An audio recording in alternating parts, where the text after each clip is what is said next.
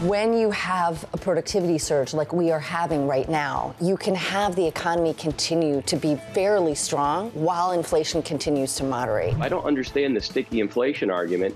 If there is still a recession at some point, the market hasn't priced it. All of the ingredients are kind of there for a sustained expansion of the U.S. economy. It really does boil down to that we are simply not slowing down. Where is the slowdown? It feels like we're in that kind of sweet spot of benign disinflation and Goldilocks. This is Bloomberg Surveillance with Jonathan Ferro, Lisa Abramowicz and Annmarie Hordern. A double dose of Chairman Powell coming right up, live from New York City this morning. Good morning, good morning. For our audience worldwide, this is Bloomberg Surveillance alongside Lisa Abramowicz, together with Annmarie Hordern. I'm Jonathan Ferro. Your equity market on the S&P positive by a third of 1%. Two-day losing streak on the S&P 500 at the close yesterday. The biggest one-day loss on the S&P since the middle of February. On the Nasdaq 100, the biggest one-day move lower since the end of January. Bramo, we've got Chairman Powell Volume 1 and Volume 2 in the next 24 hours. So before we get to Powell, I just have to say about the sell-offs you were talking about. Is that a buyable dip? Does that even count as a dip? This is sort of some of the conversation that we're going to be having with Jay Powell. The question really is whether his threshold has changed, whether the January CPI really concerned him in a way that it seems to be concerning the market. We said on this program yesterday that the week began at 10 a.m. Eastern time yesterday, and it really did. The services ISM came out weaker than expected, but the employment component of that, the appetizer for the payrolls report, back into negative territory. 48 from 50.5. And this, I think, is what really got people alarmed. Even though when you take a look at some of the business orders and things, there are some more positive kinds of signs. If the employment is weaker, this speaks to the suspicion that so many people have raised on this show. Things are weaker than they seem. Take a look at hours being worked. Take a look at some of the other indicators. It's not that great. And this maybe gave them some fuel. It's early days, but so far February has not confirmed January going into Payrolls Friday. Before we get to Payrolls Friday, we need to talk about Super Tuesday and Reality Check Wednesday for Nikki Haley. Nikki Haley, she's basically, Jonathan, at this moment, undecided what she's going to do, in the sense that her campaign put out a statement that seemed still very combative, talking about unity that is just not there within the Republican Party. She didn't have any campaign events last night. She didn't come out to speak. The question is whether or not she will remain in this race. She did win one state, we should note. Obviously, we knew what the Super Tuesday was going to be. It was anticlimactic. It's Trump and Biden. Both of them are set by the end of the month to shore this up. But Nikki Haley did win one state, which shows Trump still has work to do ahead of November. Here's the reporting for the Wall Street Journal. Just drop in. Nikki Haley plans to suspend her Republican presidential primary bid in a speech, Bramo, later this morning. Which some people have been waiting for. The key question now is, will she endorse Donald Trump for president? Because if she doesn't, does that create a problem for him, given the fact that he's having trouble swaying some of the moderate voters? This would create a problem for him. And interesting, that's what she's going to be doing today, because to encompass the entire Republican Party, you know, if you look at some of these numbers, he is still losing 20, 30, even 40% in some states to Nikki Haley. To encompass the entire Republican Party, he needs to bring in some of those either fiscally conservative individuals, more moderate Republicans. So I imagine he is going to want her endorsement. Notably, last night, he didn't mention her name. He pivoted directly to Biden and the presidential election. If you are just joining us, hardly a shocker. Hearing from the Wall Street Journal right now, according to people familiar with her plans, speaking to the Journal, Nikki Haley plans to suspend her Republican presidential primary bid in a speech later on this morning. More on that a little bit later. If you are just joining us, looking for some price action, this is what it looks like on the S&P 500. Equity futures on the S&P positive by around about a third of 1%. Into the bond market, yields yesterday lower. This morning, a little bit higher by not even a basis point, 415.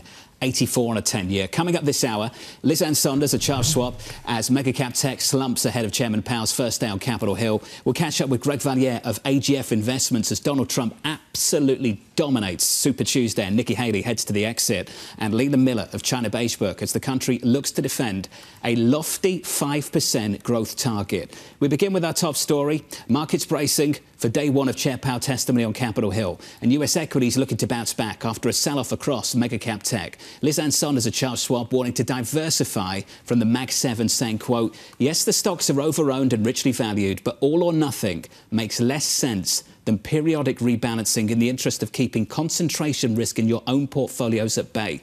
There is a wide array of stocks stealthily performing better this year. Liz Ann, I'm pleased to say, joins us here in New York. Liz Ann, it's been way too long since we've done this in person. I don't think we even heard the word Never heard of the word COVID the last time I was sitting here with you guys, so I am so happy to be here. And we're happy to leave that in the past as well. Let's talk about the market in front of us. Tech has been absolutely dominating. We've seen some weakness start to appear in the so-called Mag 7. What's the signal you're taking away from the recent price action?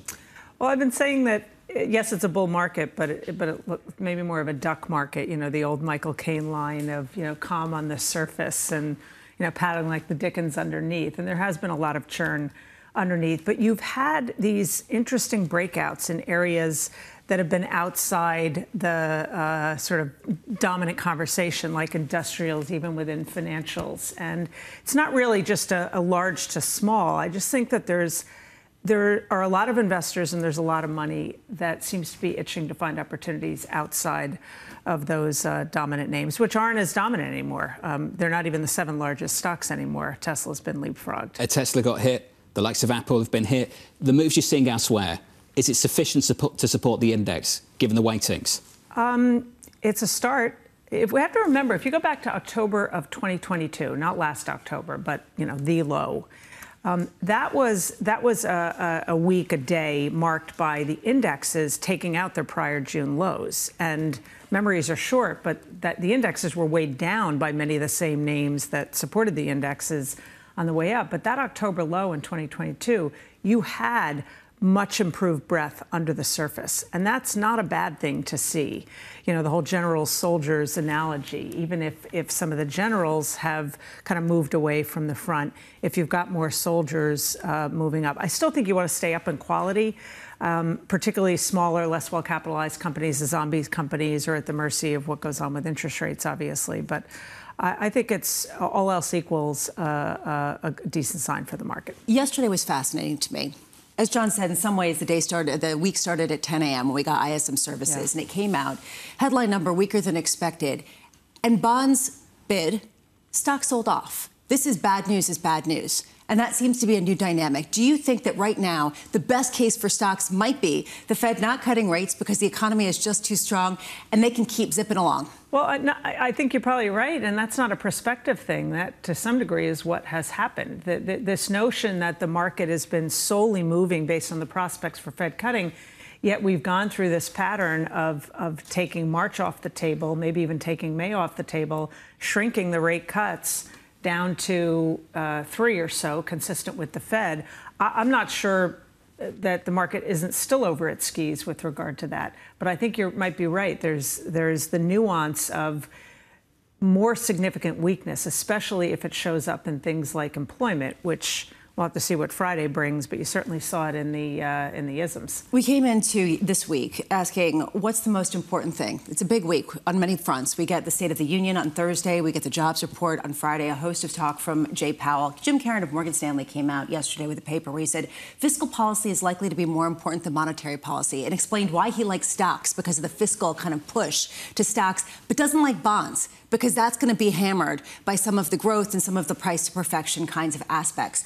Do you agree that really it is the fiscal that's driving a lot of the growth right now and the future upside to some of the equities? I would maybe replace a lot with some. So I think the fiscal impulse is there, but I wouldn't give it an extraordinarily high amount of credit for the strength in the economy. I think it's the labor market. Of course, just consumption is 68% of GDP, so that's going to be the big driver. I think what's most important this week is not the jobs report from a headline perspective, but the innards of the jobs report. To your point, Lisa, the metrics like hours worked, the differential between the establishment survey and the household survey, what you pick up in the household survey in terms of, you know, full-time versus part-time. Is it more part-time for economic reasons? The labor force participation rate. So I think it's, you know, fine-tooth comb analysis time in terms of a lot of these data points. And this is what Constance Hunter of Macro Policy was talking about just yesterday. Hours worked. If you want a sneak peek of the payroll survey here at Bloomberg, still 200K, the median estimate in our survey at the headline number. Do you imagine, Bramo, that comes in a little bit going into Friday after that read yesterday? You know, this is the confusion. Some people say it's a head fake. You can't trust one data point. Other people saying expect hours to actually tick upward because it was a seasonal issue back in January. So, you know, I've read reports basically that are completely at odds and that basically leave me no the wiser. Lisanne, it's been amazing to see. The last jobs report was 353, which is just absolutely ridiculous. Repriced the Fed aggressively, equity markets held up. I'm going to build on Lisa's question. Are we basically overestimating, or have we overdone the importance of monetary policy to this equity market, given what's developed in the last 2 months? Maybe, but I think, first of all, I think the Fed's in a little bit of a pickle here. They're trying to sort of nuance things around long and variable lags. I thought it was interesting when, not so much the last FOMC meeting and the press conference, but the subsequent 60 Minutes interview, when Powell, instead of emphasizing rates of change like the 3-month change in inflation or the 6-month, he cited the 12-month change. And that might have been a more quantitative way to say, we're not ready yet. We want to give this a little bit more time. And in the case of, you know, core PCE and core CPI on a 12-month change basis, they're not anywhere near the Fed's target. And with the 3-month and 6-month having hooked up back again, you've got the likelihood of that 12-month turning back up. What would you expect from him today? I always sort of frame this as a grilling on Capitol Hill. Then I have to remember that sometimes it's not. And it's just hours and hours of political testimony from lawmakers. The soapboxes are everywhere. And, you know, you put a microphone in front of them and, you know, as an observer, you think, is there a question anywhere? Anywhere in here, is there a question? So, and, you know, given that it's in advance of the jobs report, it's in advance of next week's CPI, PPI, I don't expect anything to be terribly market moving, but I wouldn't be surprised if, assuming it gets to the part where they ask them questions, they'll probably bring politics into the mix and ask about the election. And well, what I find interesting is that both you have Republicans and Democrats kind of pushing for rate cuts, actually, more aggressively, for different reasons and in different ways. And at the same time, they're trying to message inflation. So we're going to get another kind of 60-minute speech from him where he basically comes out and says, people are feeling pain. I understand that pain. We're being disciplined. Or does he come out and say, look, the market conditions actually do matter and we're taking that into effect, which is essentially what a lot of people want to hear? I think market conditions matter, but one of the things that Powell has emphasized, less so recently, but I remember I attended that sort of infamous lunch that he did, I think it was in December of 2018 at the Economic Club of New York. And it was what everybody focused on was that he backpedaled from what he had said in September of that year. But he specifically said something I thought was more interesting, which is essentially the Fed's job is not to step in because of financial market volatility. If it threatens financial system stability, that's something different. But I think he tried to squash the notion of the Fed put simply specific to, say, the stock market going down.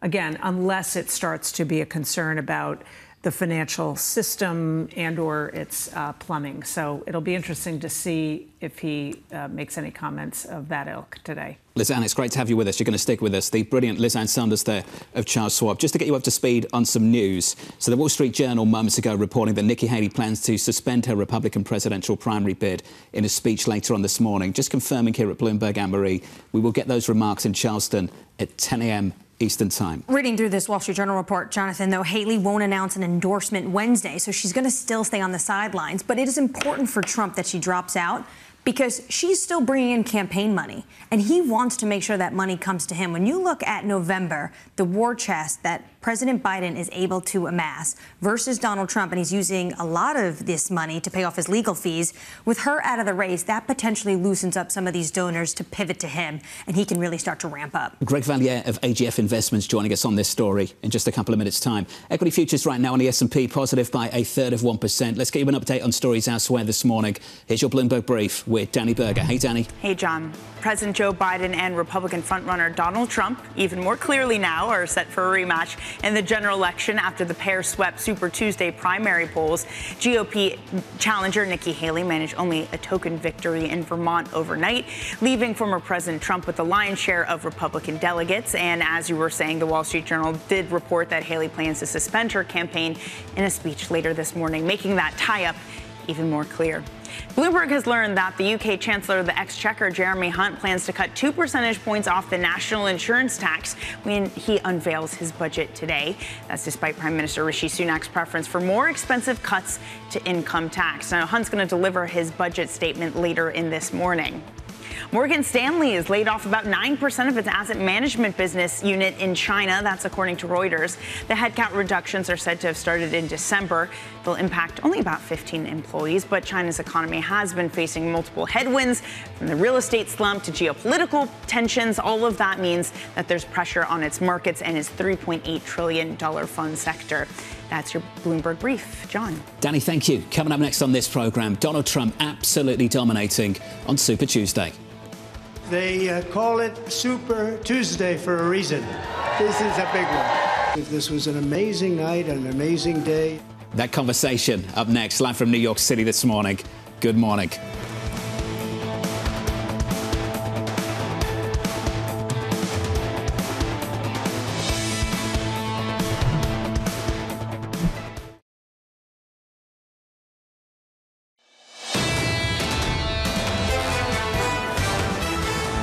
Chairman Powell coming up a little bit later this morning. Here are the scores for you.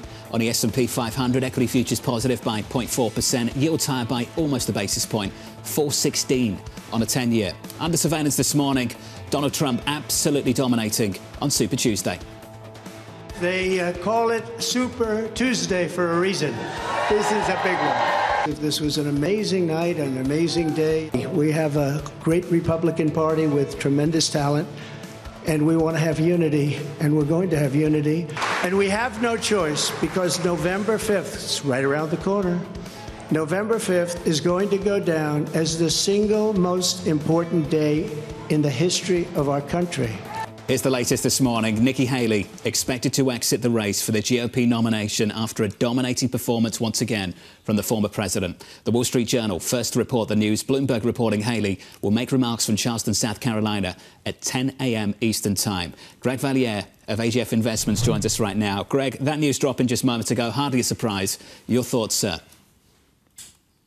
Yeah, I thought it was going to come this week, so it isn't not a big surprise, John. I think the big story now is, well, we want to see if she endorses Trump or not. I think she won't, or it'll be very tepid. The other big story, though, is the State of the Union address on Thursday night. I think Joe Biden really needs to hit the ball out of the park. If he stumbles, if he gets his words wrong, it would be disastrous. This is his big chance to be in front of a huge audience, and he needs to show that he still is viable as a candidate. Trump began February with $30 million on hand. The Biden campaign north of $130 million. Yeah. With Nikki Haley dropping out, do her donors flock to the former president? They could, Annmarie. I think there are two big factors that Trump has to worry about. One is money. Is he going to raid the Republican coffers for his legal fees? The other is abortion. I think it's been underemphasized. You look at what's happened in the last few months in states like Kansas, Ohio. The public thinks the Republicans are too strident on abortion. And if they don't change their tune, that could be a real albatross for Trump. What we heard from Haley last night, she didn't come out and speak, but her campaign put out a statement saying that unity is not achieved by simply claiming it. This was a rebuttal to what the former president said at Mar-a-Lago. She has a point when it comes to when you look at the percentage of individuals who are still voting for her. In some states, it's 40% that she's getting the Republican primary vote. How does Trump close that gap in November? I would guess that a Trump emissary in the next few days will go to her and say, what do you want? What can we do? And I think issues like abortion, a lot of issues for suburban moderates will be on the table. Maybe a cabinet position, although I don't see her doing that. I think that she will have a list of things that she wants. If she doesn't endorse Donald Trump, how do you view his performance yesterday in terms of spinning forward to what his biggest challenge is going to be in the general? Well, he hasn't really defined much, has he? I mean, I'm not sure what his position is on the Middle East, on Israel and Gaza. He hasn't said anything. So that's another opportunity for Biden, who frankly I think is actually a little underrated right now. I think Biden could go right to Trump and say, what is your prescription on Obamacare? He wants to kill Obamacare. What do you want to replace it with? There are all of these things that Trump has just talked about generally. He's going to have to get pinned down at some point. Terry Haynes came out and sort of some of his thoughts from yesterday and said, honestly, it's not just that it's going to be a rerun of what we've seen before. We've known that. What it is that we're going to see probably a split Congress. And what we're probably going to get is no fiscal right-sizing, no 2017 tax law permanence, no relief from overweening performative regulators. Do you agree that this is essentially the takeaway at a time where people are increasingly talking about all of these issues and whether we could see a shift at the White House? Well, that's possible, and I think the markets, as we all know, like gridlock from time to time. So I don't totally rule that out. But an awful lot depends on the Senate, and we saw still another change last night with Kyrsten Sinema announcing she's not going to seek re-election. And I'm not positive that the Senate will be totally inept. They might get some things done. I don't rule out the Republicans taking over the Senate. Hey, Greg, wonderful to hear your thoughts. Greg Valliere there of AGF Investments, waiting for that address from Nikki Haley a little bit later this morning in Charleston, South Carolina. Liz Ann Sanders of Charles Schwab with us. Bramo, you know how this works. I apologise to our guests because we're about to talk about politics. But I'm going to talk about markets. We had double-digit losses year-to-date on Tesla, double-digit losses year-to-date on Apple. A piece of that puzzle is China. And a piece of that China puzzle is potentially rising nationalism in the mainland. How complicated is life going to become for multinationals, given what may happen later this year? Well, and it's not just Tesla and Apple, but Alphabet has been dragged down. It's, 2 days ago I looked through a closing basis, and all three of those were ranked in the bottom quintile of year-to-date performance in terms of the S&P 500. So I think it really does depend. And it's not just are you a domestic company versus a multinational company? It's very much that tie to China, either from a sourcing perspective or from a customer perspective. And you guys know I don't cover individual stocks, but I think that's one of the reasons for the speed with which companies are shifting their attention, especially to places like India. We also had ADM come out and basically say the chip that they produced to basically get around the export controls actually will not get the license to go to China. Whether or not it is Biden or Trump, I'll come back to politics. Do you think the direction of travel is the same when it comes to Beijing and Washington? Well, the rhetoric coming out of Trump and the campaign has been even more aggressiveness on tariffs, and I think that further divides the world into the multipolar structure that seems to be underway anyway as it relates to other things, including the wars going on and to some degree the de-dollarization, not de-dollarization broadly, but some of the de-dollarization of oil and the fact that oil is being transacted in currencies other than the dollar. And I think that just adds to that story of a very different world order. What do you think Trump trade volume 2 is? How different is it? Is it small caps, long small caps, because of the fate of multinationals, the difficulties elsewhere? 60% tariffs across the board. I think that's obviously to the detriment of smaller companies that don't have the ability to be as nimble and shift, whether it's sourcing or manufacturing. I mean, a lot of that has been underway anyway. But I wouldn't generalize and just say small caps. To use my fine-tooth comb analogy again, I think looking at individual stocks these days, you got to have that fine-tooth comb to see. Lisa wants to know if it's short treasuries, basically. Liz Truss moment in the treasury market. Well, this is essentially the question, right? Can the U.S. face that because it's the reserve currency to the world? And so when you talk about de-dollarization, does that give enough kind of pressure? Right, but then you say of oil, so then we're not looking at a head of lettuce and seeing whether it's going to, okay. Liz Ann, this was great. It's awesome to see you. I can't believe it's been so long. See you guys too. Subhadra Japa came in the studio from SocGen a couple of months ago, and she said, I haven't seen you for 4 years. And I was like, I've seen you every month for the last 4 years. It just feels so odd. Liz Ann, it's great to see you. Thank you. Thank you. Coming up next on this programme, we'll talk China. Leland Miller of China Beijberg, as China looks to defend lofty goals for growth. That conversation just around the corner. Equity futures on the S&P 500. They are positive. We're positive a third of 1%. From New York, this is Bloomberg.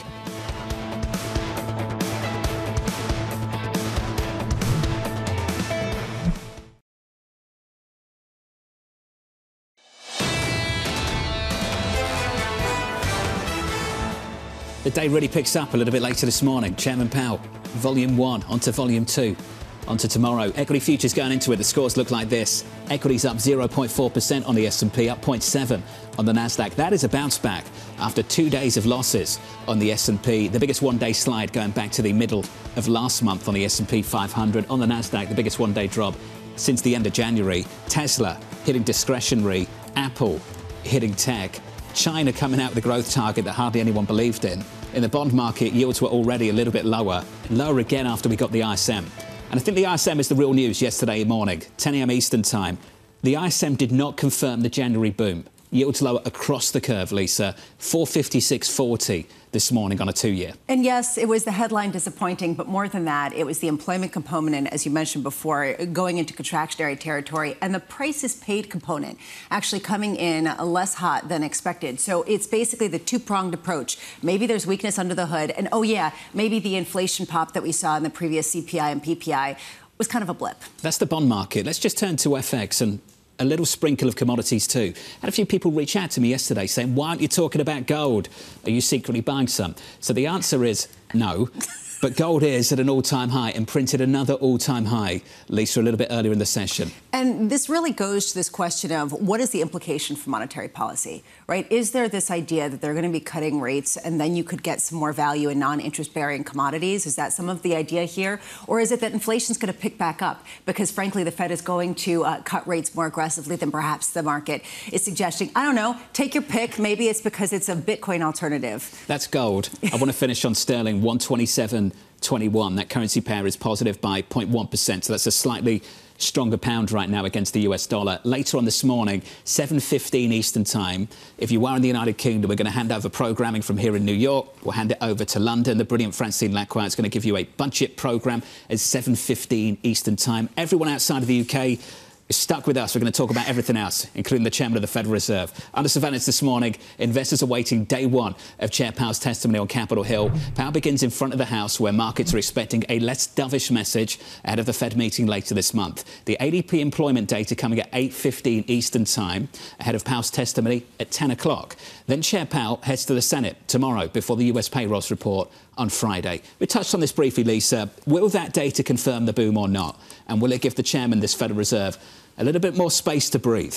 I like that you point straight to the data and you don't talk about what Jay Powell is going to actually say, because that's how de-emphasized he feels right now to pretty much everyone who says he's going to come out, try to just say words, not really say much of anything, and then we're going to all look to the data. That ultimately is going to be the question, though. Do we see the weakness that the ISM data seem to suggest transpire, or do we see another 300-some print? And, oh, yeah, what about the revisions? And, oh, yeah, what about hours worked? Are people working more hours, which means that essentially all those fears that companies are cutting back little bits around the edges not to have to lay people off is kind of, I don't know, fiction? And he's got to face down some Democrats in that room tomorrow who have written him a letter, writing a letter saying, we want rate cuts and we want them yesterday. And they've been talking about this, Jonathan, since January. They wanted rate cuts, and they're talking about housing costs and how this is weighing on the everyday American consumer and how the Fed is behind because they should be cutting.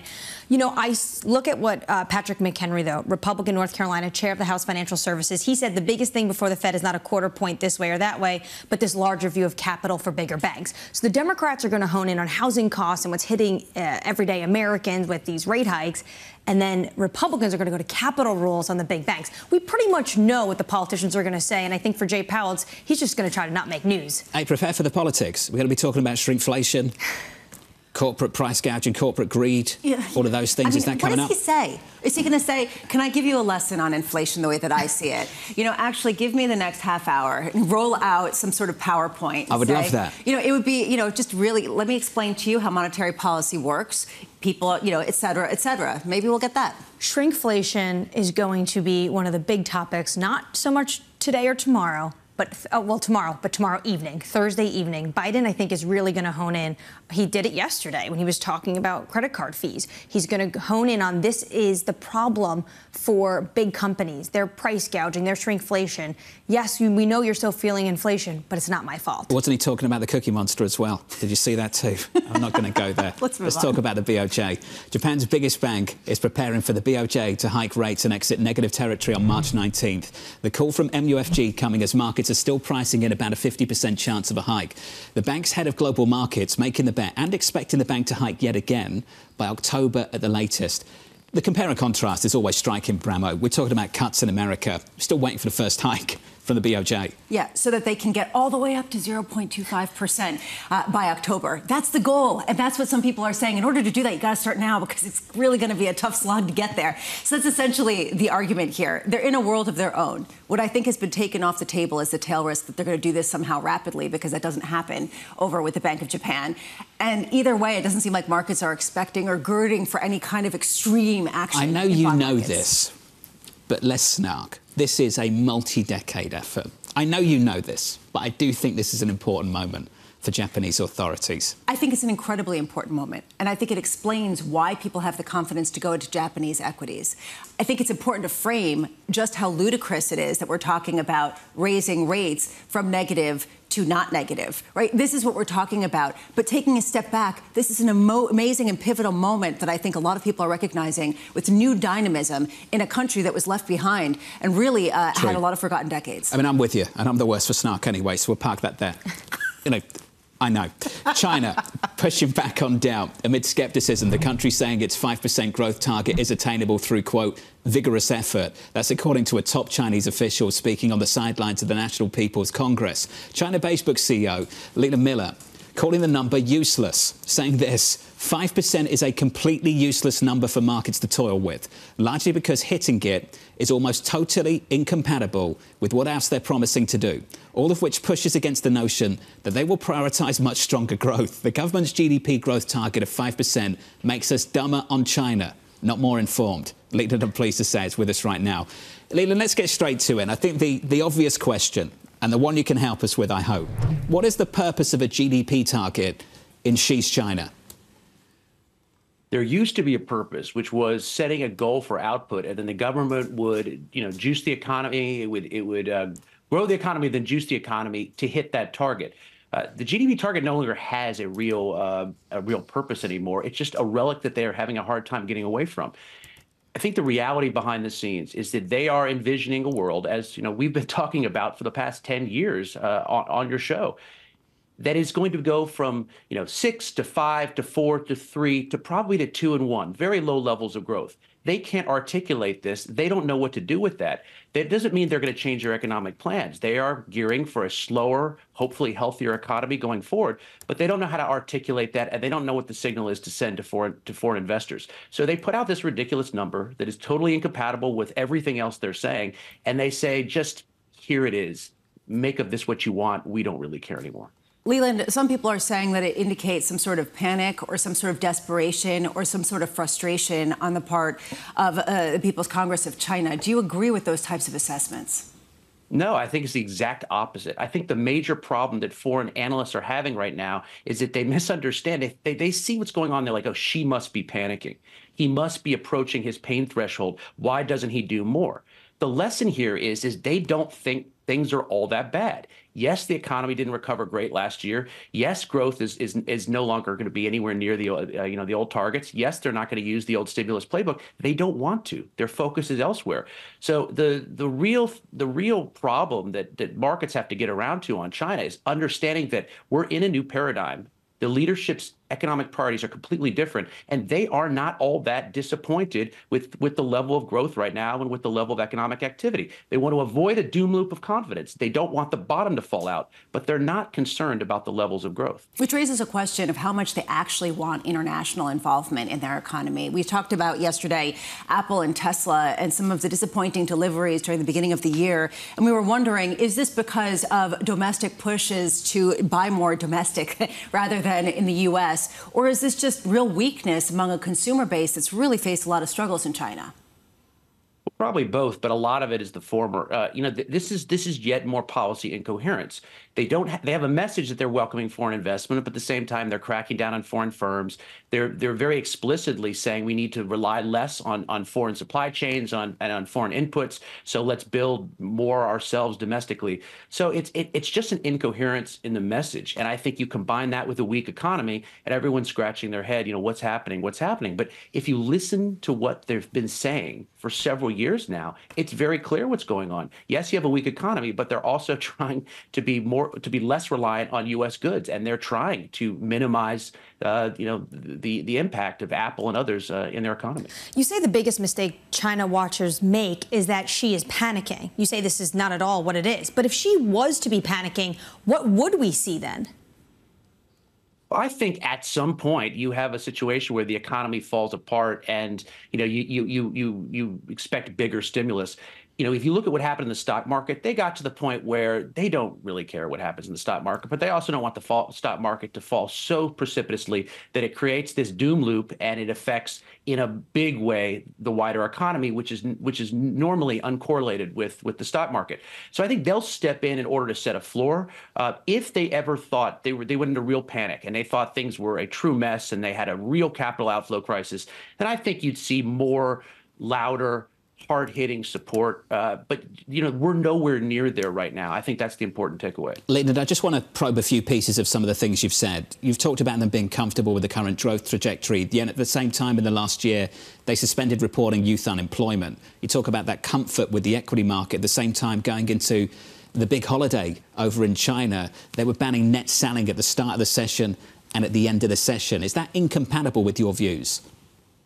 No, it just shows there's more incoherence. I mean, net selling is banned not just in China, but anywhere when markets get panicky. And so this was one of the times the market kept falling and falling. They brought the national team in for the stock market. It kept falling. They said, OK, we got to do a little bit more, because if the bottom falls out, then we've got a real problem and people may think the economy is falling apart. So they stepped in with bigger measures to boost confidence in the stock market.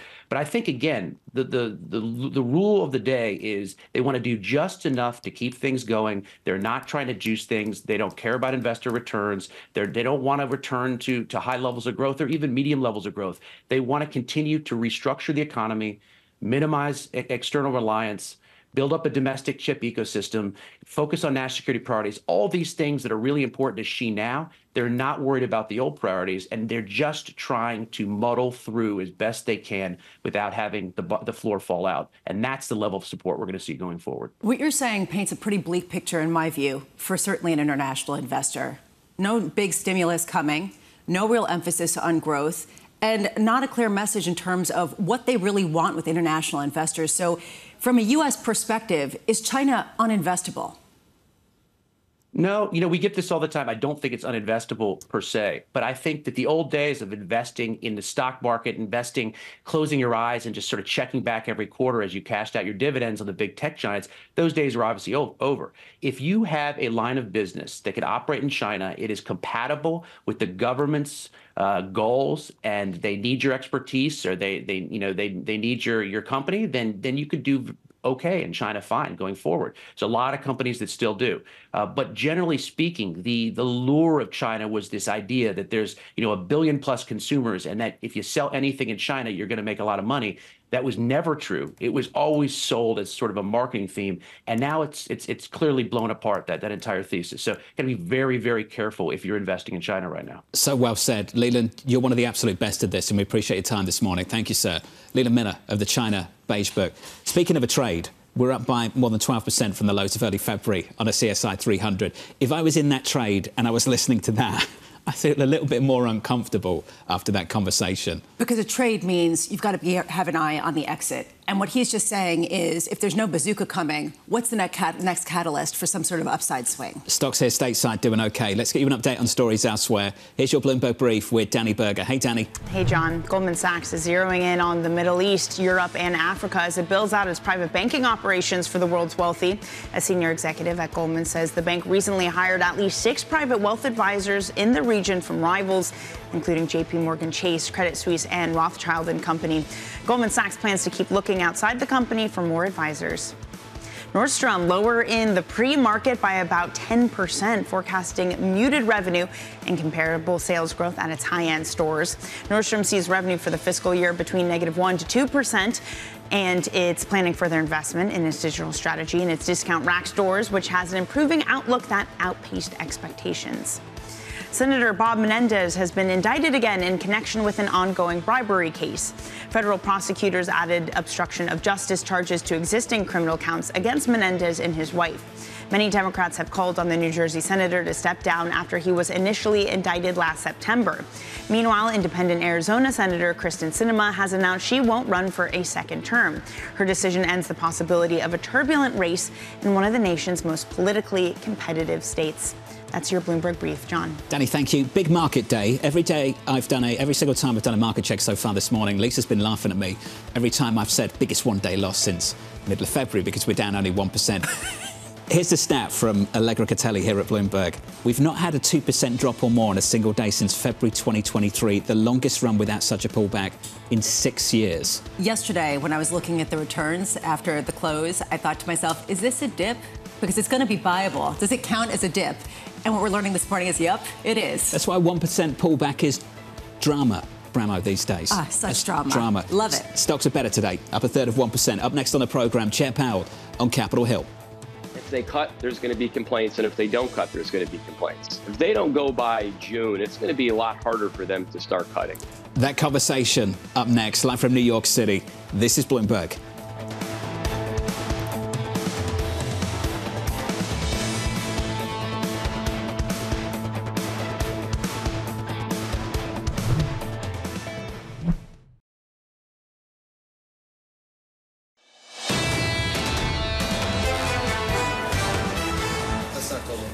Live from New York City. We won't go there. I'm not even going to tell you what Carl's talking about. We'll get to Carl in a moment, though, on the Fed chair. I got the finger. On Fed chair Jay Powell. The forefinger. Not who he thinks might be the Fed chair in the future. Equity futures right now on the S&P positive by a third of 1%. It's not Bramo or me or Annmarie or TK for that matter. Yields higher by a single basis point on a 10-year, 4.16. Under surveillance this morning, Chair Powell on Capitol Hill. So there definitely is a political, I think, a part of this, and that's one of the reasons why Jay Powell sort of, I think, laid the groundwork for cuts way back in December. But as you know, if they cut, there's going to be complaints, and if they don't cut, there's going to be complaints. If they don't go by June, it's going to be a lot harder for them to start cutting. Here's the latest this morning. Fed Chair Jay Powell facing Congress for round one on Capitol Hill. This ahead of Friday's jobs report. Carl Riccadonna of BNP Paribas expecting payrolls to rise by 220,000 due to, quote, an underlying acceleration and broadening out of job growth in the more cyclical sectors. The median estimate in our survey here at Bloomberg calling for a print of 200K. Carl, I'm pleased to say, is with us around the table in New York. Carl, good morning to you. Good morning. Let's start with Powell, then we get to payrolls, because sure. I find that cyclical broadening out fascinating. Sure. What are you expecting to hear from him with that in mind? Well, we have to remember when Powell is testifying on Capitol Hill at these semi-annual events, he's speaking on behalf of the broader committee, so it's not his opinion that necessarily he could express in the press conference. It is him testifying on behalf of the broader committee. And I think that, we've been in an exceptional period recently where everyone is singing out of the same hymnal at the Fed. The Waller speech, "What's the rush?" I think is the best summary of kind of what the Fed is thinking. And everyone is saying there's no hurry to start moving, but it does seem appropriate to start moving sometime relatively soon. Maybe not with an aggressive cutting campaign. This is not the economy rolling into recession, but a more gradual recalibration of policy. If I could just put one point around that. Of course. Right. Last week, we saw the PCE deflator data. Headline PCE deflator, which is the Fed's target, has gone from above 7 to now rounding to 2. So we're not at 2. We can't say mission accomplished, but we are getting much closer to target, which means that the monetary policy prescription that was in place at 7 is not appropriate when you're basically rounding towards your target. And so a recalibration is appropriate at some point. I'm itching to get to payrolls, you know that, so let's talk about it. End of last year, this is how people talked about the jobs market in America. Payrolls growth was okay, but it was coming from fewer and fewer industries. We were talking about narrowing breadth. Now you're talking about the broadening of job growth in the more cyclical sectors. Where is that change coming from? So the change is coming from a very interesting point, which is the collective improvement of animal spirits in the economy. So this is, we try to put a price tag on fiscal stimulus or Fed action or whatnot. If collectively we step back from where we are, let's say, Thanksgiving weekend of last year, where 10-year treasuries were flirting with 5%, stocks have a negative tone, and people are still very much in the recession camp and concerned about consumers, student loan payments, et cetera. If we step back from that and everyone says, wait a minute, maybe recession risks are materially lower and we're too conservative in our expectations and plans for CapEx spending, business fixed investment, and also headcount for 2024, all of a sudden that collective improvement in mood can have a very powerful consequence. And we can see that in those more cyclical sectors, going from net job loss in October, a little positive in November, more positive in December, much better in January. There seems to be an improvement in CEO, CFO, hiring manager sentiment, which is contributing to this kind of cyclical reacceleration in the pace of job growth, and also improving forecast for economic growth in 2024. I can hear the voices in my head, not all of them, but the ones that are saying. We are live, Bramo.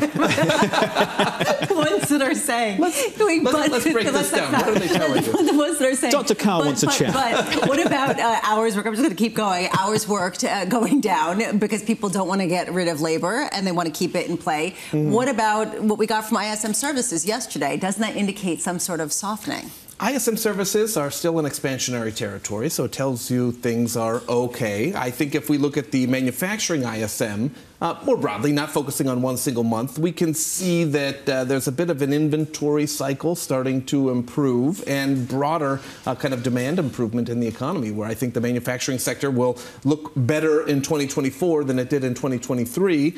And so you see some sense of improving momentum. You can even see it in kind of the tracking forecasts for economic growth, that the consensus forecasts are tracking to a faster pace of growth. Not to say the economy is going to grow faster this year relative to last year, but there are elements of this improvement. We've buried the lead. You've changed your view. You came out overnight. You came out in your latest report basically saying you pushed back your expectations for the first rate cut. Drum roll to June from May, and that you actually think that the Fed's going to cut less this year, now 100 basis points versus 150 basis points prior. Right. How big of a shift is this? Does this matter from an economic perspective in terms of a steeper drop-off later on, or is this basically just the new normal? This is a very different kind of economic cycle where it looks like recession risks have faded. Now, you can never say it's zero. There's always some element of some unknown event that could disrupt the economy, and so there has to be some kind of lower level of recession assessment. But going from 6 to 4 cuts, I think, is more of the kind of Fed's reaction function to what we're seeing in the data. You mentioned the hours worked being down. I think there was a big disruption in January, which I hate to be the economist playing weatherman, but in January and February, you get to put that hat on occasionally. We can see that there were weather disruptions in the labor data in January. And so I think hours worked, the length of the work week, those sorts of things will spring back when we see the Friday jobs number. But this is a very different Fed cycle because it's a recalibration of policy. So if we're looking for a parallel, 94 with Alan Greenspan is kind of the best example where, okay, inflation's coming down. There's some sort of productivity improvement happening in the economy. We don't know in real time the full extent of that, but we can see that it's improving. There seems to be a labor supply shock that really boosted the economy last year in the back half. And probably is carrying over to some degree into the first part of this year. And so the Fed has the luxury of moving slowly, but nonetheless, as I highlighted to John, the inflation numbers have improved materially, so you can start recalibrating policy to ensure that you have a soft landing for the economy. 30 seconds left, so super tight if you can. It's a challenge for you, I know, Carl. Let's finish on this. There was a comment from Chairman Powell at the end of January when he said, we don't look at strong growth as a problem. That predated a jobs report. Is he still saying that now? I think he is still saying that because there's evidence of this labor supply shock. There's some sort of supply shock in the economy. And when we start pulling back the layers of the onion, it seems to be a labor supply shock. And so if you're, he is a product of the 1980s. The 1980s was, supply side economics. And because of these dynamics, right, where you had very strong growth in the back half of last year, but you had inflation coming down, that's the fingerprints of a supply shock. And so in that type of environment, you can maybe not ignore, but dial back your concern about above-trend growth and just focus on inflation doing what it needs to do, which, January aside, it has been doing that. That was about 30. Carl, it's good to see you. Great to catch up, buddy. Great to catch up, as always. Carl Recordano there of BNP Paribas, looking ahead to Fed Chair Jay Powell, Volume 1. You OK, Bramo? I'm great. What are they saying to you? They're saying, Sell stocks, short credit, Liz Truss in the Treasury market. Lettuce. Something like that. Eric Friedman of US Bank Asset Management up next. Bloomberg's Michael Shepard joining us too. Kelsey Barrow of JP Morgan Asset Management. All of that in the next hour.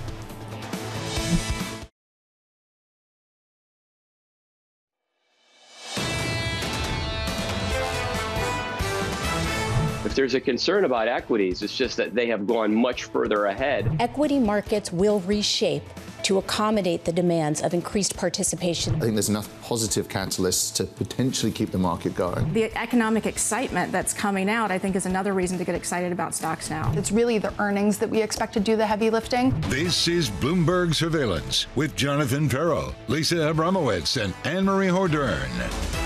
I'm not sure what's happening. Nouri Arabini is constructive. Lisa's hearing bullish voices. It's all going down from New York City this morning.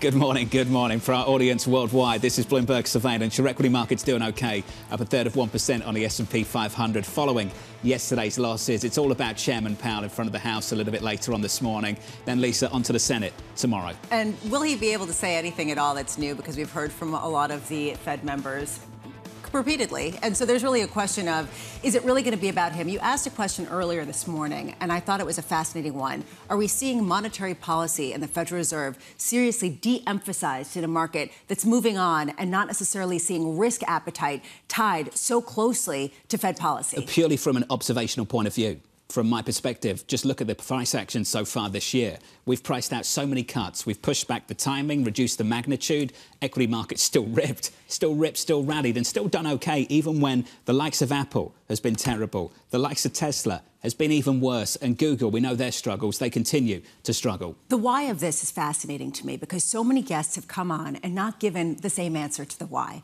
which is the reason why I hear voices. But it's also the reason why I thought that Jim Caron at Morgan Stanley was so interesting when he came out yesterday and said fiscal policy is more important than monetary policy right now. And that fiscal policy is the driver of a lot of the reason why people have spending cash, of why companies are still chugging along and will be supportive going into the election. That, I think, is an increasing tone that I'm hearing during a week of an incredible amount of economic but also political news. So you'll get the view on the economy from Chairman Powell a little bit later this morning. Then tomorrow evening at about 8 p.m. Eastern Time, you'll hear from the President of the United States in the State of the Union address. And now, if he didn't know before, he now knows for sure. He's going to be facing off Donald Trump because all of the reports from the media organisation stateside this morning, AMH suggesting Nikki Haley is heading to that exit. Yep, she's out, and at 10 a.m. she's going to announce it herself in her home state. I mean, it was a long shot bid anyway, given the fact that she was running against basically a quasi-incumbent. The next question, of course, if we were just constantly asking when is she going to drop out, the next question is she going to endorse the former president? Former president wants to get a handle on some of those donors that's been backing her, because this is where he has a huge disadvantage to President Joe Biden. Yeah, you're on top of it. It's money. Fundraising. Biden's absolutely dominated the fundraising. Nikki Haley's been attracting a lot of financial support over the last few months. I think it begs the question. She heads to the exit. Does he get the money now, or does that money stay on the sidelines? It's a great question because when you saw some big donors, some fiscal conservatives, individuals who say we are never Trump, but we are staunchly conservatives, back out. They say they still want Nikki Haley to succeed, but they're not going to push their money there. So they're putting their money down the ballot. I think a lot of it depends who Trump picks as his VP. Can any of these big donors get behind a vice presidential candidate they like? But just to remind you of these numbers, Trump began February $30 million. Biden, $130 million. It is a massive war chest that this campaign is going to be put to use in 7 key swing states. We're going to be parsing through all of the details of this for the next however many months, which I'm sure everyone's super excited about. But what I find fascinating is what Terry Haynes said in terms of the takeaways from yesterday, which is that you're probably going to get a split Congress and you're going to get no fiscal right sizing, no 2017 tax law permanence, and no relief from what he calls overweighting performative regulators. What does this mean in terms of what we get with mergers and acquisitions, what we get for a potential premium in the debt markets, and for potential tax overhangs that people are looking for? Honestly, that is what I'm focused on at a time where we're trying to shift to, okay, well, what's the trade here? You're only focused on the second point. I know you are. And you've been talking about it, and you're right too, and we're going to continue talking about it, by the way. The prospect of having a repeat of what happened in the UK, that you have a leader that comes into power that has some lofty goals about producing economic growth at a time when maybe we don't need it. Well, and if you can't get tax law permanence to that point, you can't have that offset to some of the proposals with respect to tariffs, with respect to some of the spending. That's the rub. And that's where you start to get maybe a question of a bond market rebelling. But everyone's been writing in to tell me that I'm ridiculous with Liz Truss because it's completely different. And the U.S. is the reserve currency to the world. And I understand and recognize that. Thank you. They have the privilege of behaving recklessly for now. But that can always change. Bramah, we'll keep asking, OK, just for you. Thank you. Equities right now on the S&P, positive a third of 1%, a massive day ahead stateside for financial markets worldwide. It starts with Chairman Powell later on this morning, carries on tomorrow, then goes into payrolls on Friday. Stocks are doing OK. Yields are a little bit higher, up by almost a basis point, 415.84 on a US 10-year. Coming up this hour, Eric Friedman of US Bank Asset Management, with big tech pulling stocks lower.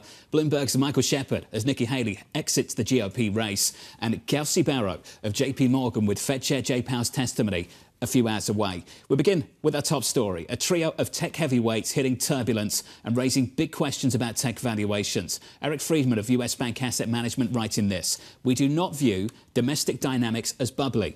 We see this as constrained supply meeting more stage demand. As prospective AI buyers evaluate applications for their businesses, we continue to let winners run and favour domestic equities over international. Eric's with us around a table in New York. Eric, good to see you. Great to be here, John. Before we get to domestic versus international, I want to talk about letting winners run. What winners? Which ones? The ones from last year or the ones that continue to run this year? Yeah, I think the ones from last year. And so far, if you look at the broadening out, it's been more muted in terms of that broadening out effect. But certainly we are seeing more than just tech and consumer discretionary work well. So that's certainly a positive. But our viewpoint is that the AI phase is not really a, let's call it a bubblicious environment. Again, maybe it's tainted somewhat from my time in San Francisco during the 99-2000 run-up. But this is a matter of companies wanting to get involved, but just not really having the access that they need. So again, we think that tech is still a momentum play, but one that we would still be involved with. Others agree with you. Bank of America say there's little sign of euphoria. I think Goldman Sachs said tech valuations were backed by fundamentals, but within the Mag 7, we're seeing it break down. We saw two of them yesterday really struggle, the likes of Tesla, the likes of Apple as well. What do you make of that leadership shift within the Mag 7 itself? Yeah, I think it's important to gauge. And I think if anything, it's positive there is some differentiation. And in terms of what we're really gauging, if you will, on the forward view is what happens with AI spend. So cyber and AI spend are things that we track pretty significantly in terms of our bottoms-up research, and it's still there. There's obviously a backlog. You're seeing a increased flare out, if you will, of other chip companies getting involved, and so that for us is a positive. So I think if you start to see again that sort of lights on, lights off, everything is up, everything is down at the same time, that would be more negative. The fact that there is some more differentiation is at least from our perspective, a mild positive. Is the differentiation with respect to artificial intelligence revenue streams, or is it largely due to China and just how much exposure some of these companies have? Yeah, I think that's key, at least. If you look at the Chinese story in particular, right now, if you look at the data that we're actually getting, it's actually more muted, not just the fundamentals, but also the breadth of data you get. So looking at individual companies, that's become a much more important part of our data process. Less either private surveys or even official Chinese surveys. So that feed through has been important, and certainly there's a slowdown. We do think that China runs the risk of throwing the old playbook at the problem. We've been underweight, which has been beneficial for the last couple of months, but certainly the last 6 weeks it's been a bit more challenging. So, is there a message in this that you can spin forward? John's been talking about multinationals and how in general there's sort of a struggle, especially if you count on international revenues from the likes of China. Are you playing that theme through other sectors other than just the big tech behemoths? Yeah, we are. I think if you look at a couple of subsectors where it's been really important, one has been global retail. And if you look at some of the value add, if you will, from even the European retailers and also some of the larger domestic ones, we, of course, have had a lot of earnings in the last couple of weeks, and we have more to follow. But I think that the read-through, if you will, is that the consumer is now looking for value. And that, to us, is maybe some indication that there's a differentiation across middle income as well as lower income consumers. So the fact you're starting to see maybe those aspirational buyers step back a bit, not just get into brands that they want to get into persistently, but also brands that maybe they're priced out of. That suggests there's maybe a little bit of a slowdown for lower income consumers, which could be a bit of a tell for our macro view. When it comes to China, there's been a lot of talk as these are trades, not investments. Is there anything that China could do that would change your mind on being underweight? Yeah, Annmarie, I think it's something where, structurally speaking, the property market holds the key, and that is such a structural issue for them that that's tough to overcome. I do think the export push is something that we can't discount as being immaterial. So one would be a massive export push. The other would be perhaps a bit more mobility by Chinese consumers. Again, passport penetration in China is something like 5 or 6%. It's tiny, and the fact that there is more of that push for experiences versus stuff, that could lead to maybe some positive outgrowth from China, but we're really not seeing that materialize quite yet. Lisa raised this question. Let's talk about fixed income and the repricing of Fed rate cuts. How have we done this with the equity market still close to all-time highs? What's your explanation for it? Yeah, it's been one where, if anything, the Fed has said, market, you have to flinch because we're not going to. And that flinch process has been, in some cases, gradual. But in some cases, if you also look at the tone, I think Lisa's been all over this. If you look at the mix of the auctions, which we're paying very close attention to, I know that your colleague Tom Keene is not as interested, but we're very interested. And You're welcome back anytime. Yeah, exactly. So, we've seen something like 42% of foreign participation drop down to 29, and in some auctions it's been south of 11%. So that says to us that this bond repricing is happening really from a mix of more price indiscriminate buyers. Think about pension funds, banks, and central banks. They tend not to be so price sensitive. But if you now look at who's buying bonds, these are asset managers like us that are very, very price sensitive. So in a way, you've had this shift, if you will, away from the almost indiscriminate buying and more into, the fiscal house, if you will, is more important to foreign buyers, and price discrimination is more key. Is the fiscal house already being priced into the Treasury market, or is this something where there could be a more significant kind of shock at one of these auctions that I do follow and care very much about? Yeah, I think it's probably second or third inning priced in, Lisa. I think, if anything, there's so much noise happening with the Fed. When does the Fed start cuts? Will they cut 2 times, 3 times, what have you? This is probably a late 2024, early 2025 story. Once we get past election, once we get past through some of this Fed noise, really paying attention to not just treasuries, but also the TIPS auctions. Those we think are areas that could be more of a focus for investors. So we're paying very close attention to it. Eric, true story. This is about timing and not content. Auctions are in the afternoon, and TK naps in the afternoon. That's why Tom will always say he doesn't care about a couple of things, right? True. Auctions, yeah. Fed minutes. Yep. OK, if he wasn't on air, he wouldn't be watching the news conference with Chairman Powell. Correct. All of those things, anything after midday, between midday and the close, he doesn't care about. I kind of get it, though. I mean, I'll just say, I my lull. But, I still pay attention because it's that riveting. I'm tired, but I still care. It's gripping stuff. Eric, you're going to stick with us. Eric Friedman. Equity markets right now, futures positive. Actually, almost session highs up by 0.4%. Let's give an update on stories elsewhere this morning. Here's your Bloomberg brief with Danny Berger. Hey, Danny. Hey, John. Morgan Stanley has laid off about 9% of its asset management unit in China. That, according to Reuters. The headcount reductions are said to have started in December and impact about 15 employees. China's economy has been facing multiple headwinds, from an enduring real estate slump to geopolitical tensions, placing pressure on markets and its $3.8 trillion fund sector. Republican presidential candidate Nikki Haley is set to end her campaign after a poor showing in a string of primary contests, setting up a rematch of the 2020 election in November. Haley is due to speak in her home state of South Carolina at 10 a.m. Eastern. Former President Donald Trump swept Super Tuesday, winning all races except Vermont. Acne products from brands including Proactive, Target's Up and Up, and Clinique have been found to contain high levels of a chemical linked to cancer. Independent testing lab Valisure has asked the U.S. Food and Drug Administration to issue a recall for affected treatments. All contain the active ingredient benzoyl peroxide, which the lab says can break down and form benzene, a known carcinogen. That's your Bloomberg brief. John. Danny, thank you. Up next on the programme, a Trump-Biden rematch, all but certain. They call it Super Tuesday for a reason. This is a big one. This was an amazing night, an amazing day. That conversation up next, live from New York City. This is Bloomberg.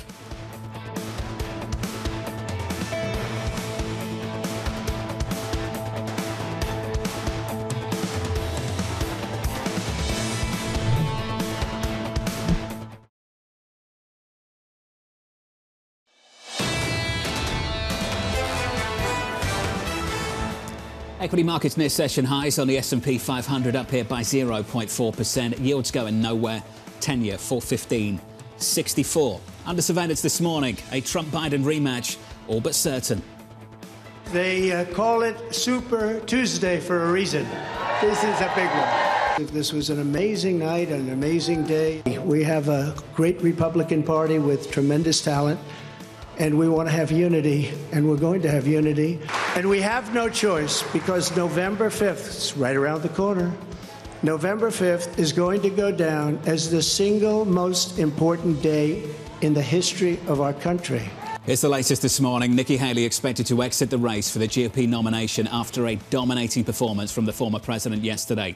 Haley will speak from South Carolina at 10 a.m. Eastern Time. The current president facing mounting divisions and a growing number of uncommitted voters on Super Tuesday, just before a crucial State of the Union address tomorrow. Bloomberg's Michael Shepard joins us now from Washington. Shep, Nikki Haley, what next? Well, that's the question of the hour, really. We've confirmed that she will be pulling out of the race, but how she does it and what message she sends as she makes this announcement to her supporters, to voters across the country, and also to donors will be very interesting to watch. We've confirmed that she is not expected to endorse Donald Trump, her rival for the nomination, as she pulls out of the race, which is an interesting tell. We were seeing signals that she might hold off on an endorsement or withhold one altogether on Sunday. During remarks on some of the Sunday shows, she indicated a reluctance to do so. And that's no surprise in a way, because through this campaign, we've seen increased distance between Haley, who served under Trump as U.S. ambassador to the UN, and the former president. They are just so different in so many ways. Trump is the iconoclast, and Haley has been trying to run a much more establishment Republican type campaign, one that's far less of the America first, far less of the isolationist, and one that is trying to hew a little bit more closely to, as I said, the earlier brand of Republican politics. Shep, is there room in a Trump 2.0 administration for an establishment voice like Nikki Haley? I think there are some people in the Republican Party who would like to see room for someone like Haley, and for others for that matter, but it is hard to see. The numbers show it in terms of delegates. When you look at Trump, he has 995 delegates to Haley's 89 to the convention coming up. Trump is almost at the point of clinching it. But there's more than that just in the raw numbers. That really signals just how much this has become Trump's Republican Party. And we even see people like Mitch McConnell, I mentioned before, he is stepping back from the Republican leadership in the Senate from that role, in part because he is recognizing that the tide of history is turning away from his brand of politics for now and much more toward Trump's on the Republican side. Yeah, Karl Rove has been talking about this on Fox News, and he was saying it last night, looking at the margins. Haley still, even though obviously it is Trump's party, Haley's still picking up 20% in North Carolina, Virginia, almost 35%. How does Trump close that gap come November? Well, that is the big challenge. And Haley is going to have to make clear to her voters that they have a choice. And Trump will have to do some work to reach out to them to persuade them to vote for him in November. Some of the voters that we talked to when we were out in Iowa and in New Hampshire for some of the earliest nominating contests, the Haley supporters, a few of them indicated to us just randomly that, hey, if it came down to a Trump-Biden rematch, they might cross party lines and vote for Biden. Now, that's unscientific. You know, we would have to do a fresh survey to see how that would break down. But really, the challenge for Trump is reaching out to people who opted for Haley because they didn't like his message and what he was trying to sell to them. Let's talk about Joe Biden's campaign. He obviously swept last night, but Minnesota, about 20% came out and voted uncommitted, and they were less organized than, say, that group was in Michigan. What does he need to say on Thursday to shore up parts of his base?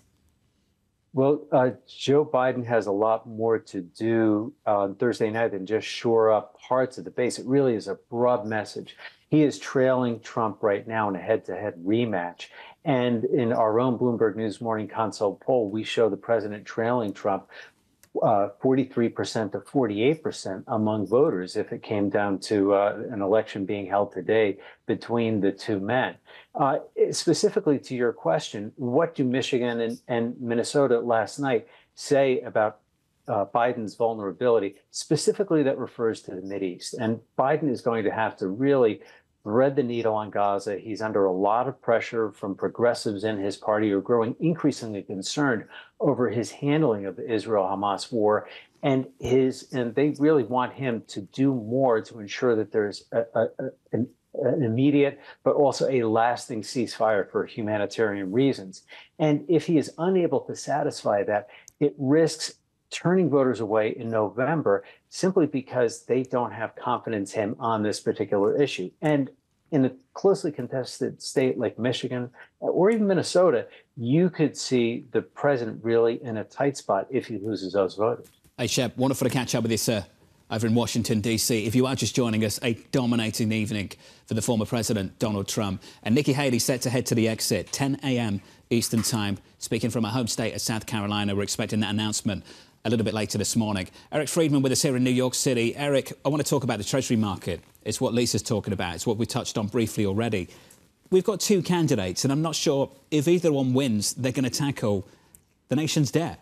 Are you sure? No, we don't think it's going to be politically popular for either party. It's probably like out two terms, Jonathan, before this gets addressed. Probably the most important factor we're paying attention to with the upcoming election is number one, trade policy, and then number two, what happens with the regulatory. And so trade policy, look, the sneaky risk in markets right now is that we do see a Treasury yield that just hangs around like your in-laws post-Thanksgiving. It just kind of remains elevated. Again, I love my in-laws. I shouldn't say bad things, but... good correction there. Yeah, well done, especially close to Mother's Day. Yeah, exactly. So so ultimately, the idea is that, look, this overall level of rates has acted like a ramp on a treadmill. And this economy just can't stand Fed funds at 5.33% in perpetuity. So if we see a trade policy which is more, let's call it, shifts from isolationism to something even more significant, that to us would be inflationary in nature. And so the Fed, Treasury does not want to see that happen, I think, at a bigger scale, because we can't just keep funding, again, deficits at increasing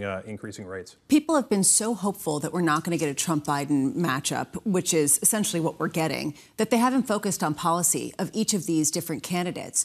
What do you think could be the most market-moving aspect of the State of the Union from Joe Biden, considering that we haven't really heard what his trade policy is going to look like in a second term, what his fiscal policy is going to look like?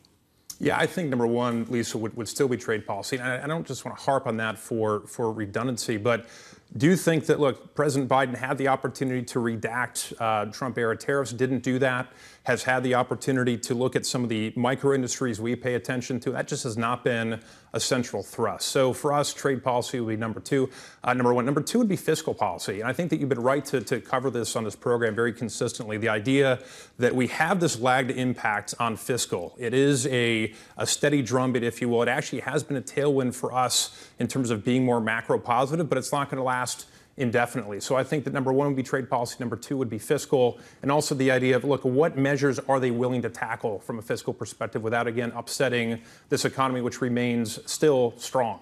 Inflation Reduction Act, hard infrastructure, chips, all that fiscal money going out the door. When do you see that actually evaporating, though, in terms of the impact on the economy? Yeah, tapering probably, Annmarie, is like a first quarter of next year phenomenon, meaning that there's this lag. It's almost like monetary policy. It isn't a light switch that turns off and on. It's this dimmer switch, if you will, that has an elongation effect. So, again, by our estimates, we think that it's probably going to be a dissipation sometime in the first half of next year, but probably more pronounced in the first quarter. It can one if you want to make that apology again to the in-laws, just in case. It's fine. It's early. Exactly. We've sorted that out. Yeah, he's like, I'll pass. Eric, thank you, mate. Eric Friedman there of US Bank Asset Management. Lisa, I think you nailed it. We've just been knee-deep into personalities. And I think for a lot of people in this country, and it shows up in the polling, this is not the trade-off, the face-off they wanted again. So we haven't focused on the policy. I think still now, even though we know it's going to be Biden versus Trump again, I don't think Wall Street is ready to focus on the policy just yet. We've heard from a number of people, we know what you're going to get. Do we? I mean, that's really the key question. Then we hear from other people, well, is it going to be the same kind of thing, or do they double down on certain proposals that they couldn't get through the first term? We don't know the answer to that. But to me, this is what's going to be arguably more market moving than a lot of other things at a time where fiscal support has really been the tailwind driving a lot of this. Big time. Coming up next on this programme, we'll catch up with Bloomberg's Craig Trudell on Tesla's tough start to the year, losing more than a quarter of its market cap in a little more than 2 months. That conversation is coming up shortly. Equity futures on the S&P 500 doing OK, just off session highs. We're positive by 1/3%. From New York, this is Bloomberg.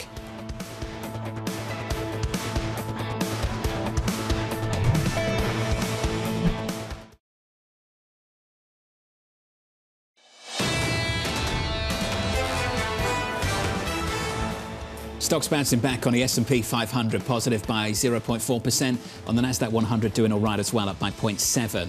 Just in terms of the losses yesterday, biggest one-day move lower since the middle of February on the S&P, end of Jan on the Nasdaq 100. Lisa laughs every time I say it, so I'll give you the why. S&P 500 not suffered a drop of 2% or more in one day since February 2023. Longest run without such a pullback in 6 years. Thank you, Allegra Catelli here at Bloomberg, for that stat. Bramo, we've been starved of big losses. Which is the reason why I keep asking, what is a dip? It's viable, but what is a dip? Does this count at a time where everyone seems to be saying the equities are actually the new haven because bonds don't offer you the offset to potential growth and potential ongoing inflation? Focus on some big losses yesterday for the likes of Tesla. That hit discretionary. The likes of Apple, that hit tech. But away from the equity market, the driver in the bond market was really some data we got at 10 a.m. Eastern time just yesterday. It was the services ISM, and the employment component of that contractionary going into payroll. So we've got a bid into the bond market, another one this morning, down a single basis point. Lisa, 454.74. Are we going to get a repeat of the jobs data of last month? Because certainly that data yesterday did not confirm the boom to start 24. The data's been really noisy. And this is what I felt yesterday, where you hear people basically saying, taking both sides and not really having a clear view. If you took a look just at the ISM services data, not only did you get employment that came in contractionary territory, but also prices paid came in below expectations, so less inflation. Other people are saying, well, there's a seasonality behind January, and February is going to be just as big of a boom. We just heard that from Cara Cadana. Put those two things together, soup, you hear voice. I mean, really, it's very difficult.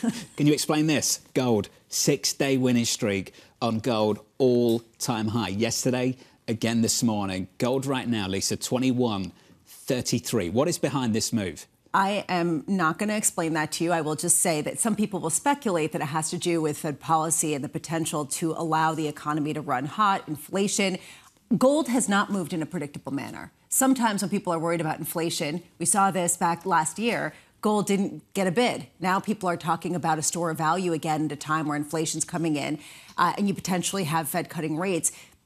Big questions here about whether this can continue. It's getting a bid now, that's for sure. 6-day winning streak for gold this morning. Longest daily winning streak going back to October 2022. That's the price action. Under surveillance this morning, our top stories, day one of Chair Powell on Capitol Hill, about 2.5 hours away. Powell expected to reiterate a lack of urgency for the Fed to cut rates amid growing concerns about upside risk to inflation. Andrew Honhorst and the team over at Citi expecting a neutral tone, with the Fed chair likely to highlight the need for more data and the importance of not overstating one data point in the wake of the hotter than expected January CPI print, together with that blowout payrolls report. So we end up on payrolls Friday all over again.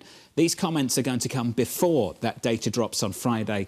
Will Friday's data confirm that 350, whatever it was, 353 for the month of January? And some people are saying it probably will, that there was actually quite a bit of strength under the hood. We heard that again from Carl and from a host of other people who've come out and said that. What I think is going to be fascinating is that we're all looking at Friday's data. Are we seeing a Fed that is seriously de-emphasized at a time where the data is noisy and people are looking to other inputs to continue this risk rally, not necessarily Fed policy in the way that people were last year and the year before? Because certainly stocks have done OK in the face of repricing rates a whole lot higher than we thought they would be through most of this year. Just getting this report from Torsten Slock over at Apollo. Torsten, thank you as always. Reasons for a strong February employment report.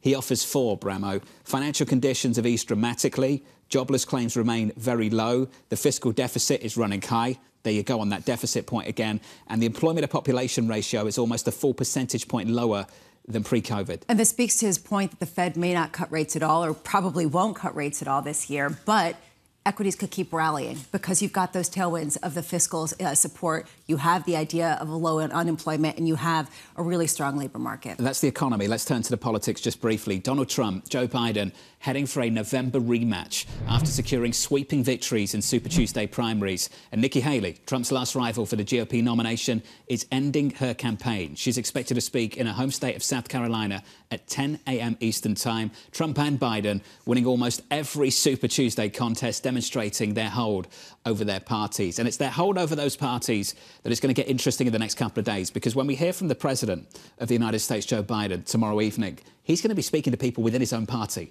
not just the country. He's got to really get that party united and fast. So within his own party, we saw again overnight in Minnesota uncommitted votes, about 20%, which is not anything that you can just shrug off if you're sitting in this campaign. So pockets within his own party he needs to speak to. And then the broader electorate, what Greg Valliere was talking about, with polls continue to show, majority of Americans just think he is too old. So again, for me, it's not so much what Biden says, it's how he says it. How does he come out and communicate this in a robust manner that people feel like, okay, we are giving him another 4 years and we feel confident about those 4 years? People look at those uncommitted votes and I think they point to the Middle East. I do wonder if it's more than just one single issue driving those uncommitted votes. Well, when it came to Michigan, you saw a huge rally amongst Arab Americans, Muslim Americans, progressive Gen Z, who are saying that it was about a protest vote over what's happening in Gaza. It could be about other issues, frankly.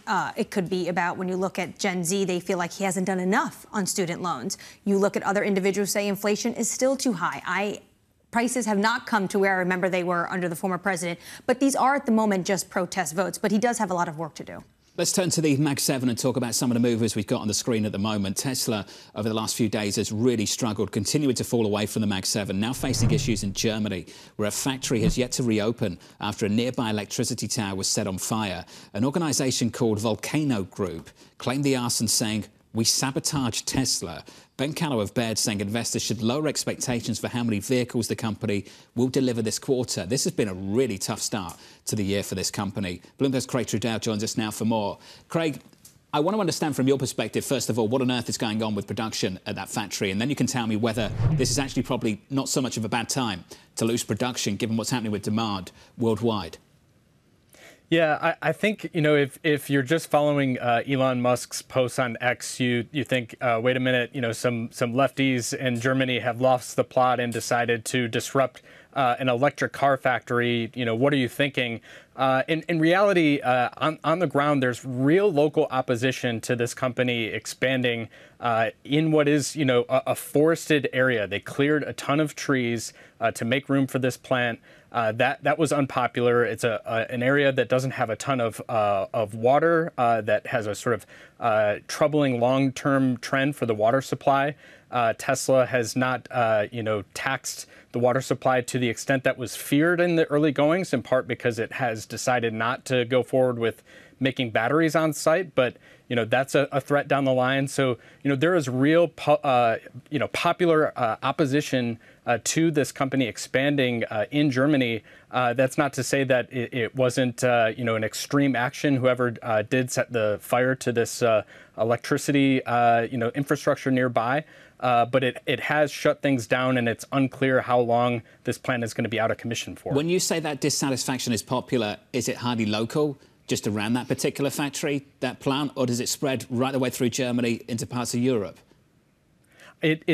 I'm definitely referring to the highly local, you know, opposition, you know, in regards to actually a recent vote as to whether or not the public supported the company expanding. And I do think, of course, you know, it is fair to wonder to what extent there is some, you know, sort of quiet opposition to Tesla getting any bigger in Germany as a result of the fact that the company has had so much success in Germany and in Europe broadly, with really, you know, making quite a bit of a dent in, you know, the position of local manufacturers. I don't think that we've necessarily seen or heard a ton of that out in the public. And you know, you do, for the most part, hear other car company executives talk about the idea of, look, you know, Tesla is welcome here, and we sort of welcome the fight. I don't think it's necessarily the case that this is, you know, some grand conspiracy of, you know, German car makers sort of, you know, looking out for their own. Taking a step back, there is a stat that Tyler Cowen, a Bloomberg opinion columnist, put out there that U.S. investments in clean energy and transportation grew 38% from 2022 to 2023, largely fueled by Bidenomics, largely fueled by U.S. subsidies. Are they working? Is it actually creating a dominance of U.S. EV manufacturers, or is it kind of lagging behind as the adoption rate doesn't catch up with some of the push? Yeah, I think the U.S. is having real challenges, and there's been a lot of conversations early this year about are we sort of getting this transition right? Whether you want to talk about the IRA and some of the execution issues that we're seeing there, I think it's hard to say that has been a disappointment in the sense that the amount of investment that's going into the U.S. is massive, and it's hard to understate the response that the IRA has gotten. But this is an industry with long lead times that takes years to go from announcing a big splashy battery factory that's going to go up and actually having cells coming off the line, even if you're a company like Tesla, which has struggled to sort of hit the numbers that it was hoping for with its battery factory out in Nevada. So this is something that politicians are going to be tested as to whether or not they have the stomach for the idea that there's going to be growing pains. And on the consumer side, I do think too the fact that we wanted to incentivize EVs, but we wanted to cut China out of the equation. If we really are serious about that, it means we're going to have to deal with some cost disadvantages until we get to a point of scale and EVs really hitting the mainstream. Craig, I want to talk to you about the IRA and Tesla specifically, because Elon Musk seems to be dipping his toes into politics. We've confirmed, New York Times reporting that on Sunday he was at Mar-a-Lago. This is a time when Trump really needs to bring in more donor money. How much is Elon Musk, how much is Tesla benefiting from these subsidies from the Biden administration? It's incredible because on one hand, they're a huge beneficiary of the IRA. And on the other hand, Musk will sort of have you believe that the Biden administration is anti-Tesla. And, there's, of course, some merit to the idea that, there was very sort of puzzling snubs early on in this administration of, the Biden administration wanting to welcome car makers to the White House to make a lot of noise about the EV transition that Biden is trying to make. Of course, he has, tried to make that a message of looking out for U.S. workers and particularly union workers. And the fact that Tesla is not unionized and Musk is very anti-union has been a source of great tension between these two. So it's kind of incredible that the IRA has been such a boon to Tesla, and yet if you're sort of following Musk's social media posts, you would think otherwise. Hey, Craig, great to get your thoughts. Craig Trudeau there of Bloomberg. Without a doubt, you can go back a couple of years. Elon Musk and Tesla were slighted by this administration. To not be included in that, this company almost single-handedly part of the EV revolution in this country, to be left out over union workers, it didn't make sense then, doesn't make sense now at all. Which raises this question, was it something more personal with respect to the allegiance of where his shift was? That said, the fact that his company is still benefiting from some of the EV transition and some of the U.S. policies really highlights how this is a fraught and sometimes counterintuitive moment for the industry. This was in 2021, and I was at this event, and I think it really came down to union jobs. President Joe Biden promised to be the most pro-labor union president in American history, so he wasn't going to open the door to Tesla.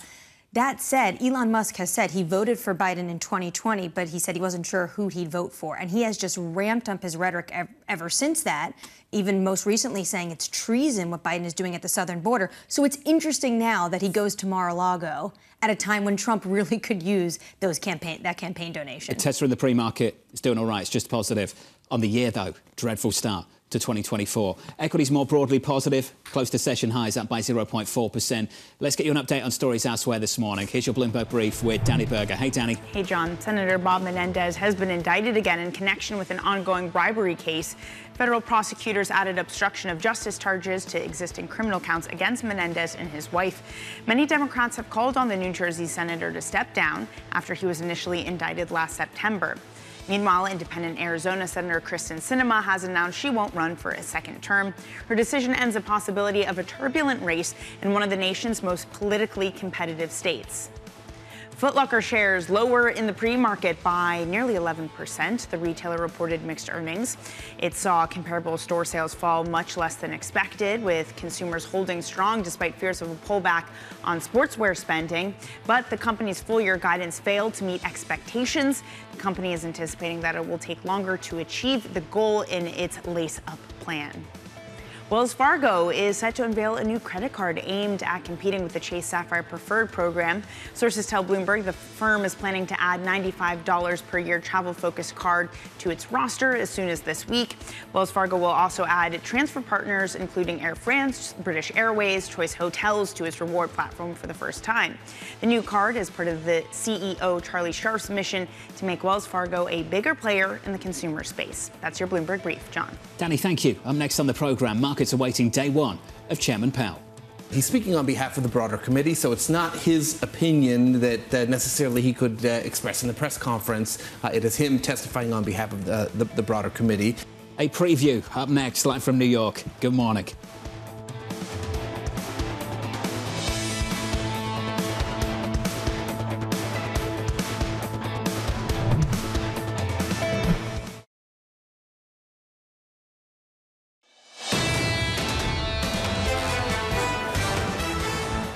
Session highs on the S&P up here by 0.4%. Yields just about unchanged on a 10-year, 414.87. Under surveillance this morning, markets awaiting day one of Chairman Powell. He's speaking on behalf of the broader committee, so it's not his opinion that necessarily he could express in the press conference. It is him testifying on behalf of the broader committee. And I think that, we've been in an exceptional period recently where everyone is singing out of the same hymnal at the Fed. Everyone is saying there's no hurry to start moving, but it does seem appropriate to start moving sometime relatively soon. Here's the latest this morning. Treasury's muted ahead of Jay Powell's testimony on Capitol Hill. The Fed chair expected to reiterate the central bank is in no rush to cut rates as inflation hovers above their 2% target. Cassie Barrow of JP Morgan Asset Management saying this: we still appear to be on track for inflation to fall enough for the Fed to deliver some cuts this year starting in June. The Fed themselves is projecting core PCE to be at 2.4% at year end and to deliver 3 rate cuts. Cassie, I'm pleased to say, joined us right now. Cassie, good to see you. Good to see you. Does the strong data to start 2024 change this conversation in any way, shape or form? I don't think so. So we've gotten strong data, but we want to look at things not just 1 month, but we want to look at them more holistically. And so I think what you're seeing is inflation that has come down a lot. Core PCE and headline PCE both have 2 handles on them as it relates to the year-over-year rates. I mean, that is a lot of progress from just a year ago. And then when I look at the broader economic landscape, things are strong, but what I'm watching for is the risk that they're reaccelerating. And right now, I still see that risk of reacceleration as fairly low. So look at GDP, for example. It was at 4.9% in Q3, then it went down to 3.2% in Q4. Now it's tracking 2% as of the Atlanta Fed's latest GDP tracker. That's the moderation that the Fed is seeing. That's what's giving the confidence to still say, yeah, by middle of this year, we can reduce the amount of policy restriction. 5%, maybe not so necessary when you have a 2 handle on inflation and growth is slowing. Even if growth does reaccelerate, there are some questions about whether that matters. Chairman Powell himself said, we don't look at strong growth as a problem. Do you look at strong growth as a problem? No, and I think the difference is, again, this differentiation between growth being strong and growth being reaccelerating or being unsustainable. So that's why I think the labor market data is so important today. And for me, before the jobs report on Friday even comes out, my eyes are actually on the JOLTS report today. So our favorite leading indicator for wages is the quits rate. And you can think about the quits rate as essentially being the bargaining power that the employee has, right? You don't quit your job unless you're confident you can get another one, and you're most likely doing that to get a raise, particularly here in the US when you don't have the same labor union structure that you do outside the US. So we're watching the quits rate. The quits rate right now, even if it stayed where it is indicating that wage pressures should be about the same level that they were pre-COVID. Again, these are the types of things that the Fed is seeing to make them confident that it's still appropriate to cut rates this year. What would you have to see to be confident that maybe there isn't the same kind of bullish trend in the Treasury market, particularly long-duration Treasuries, that you've been particularly bullish on for the better part of almost a year now? That's right. So far this year, essentially, the best strategy for managing duration risk has been to fade the extremes, right?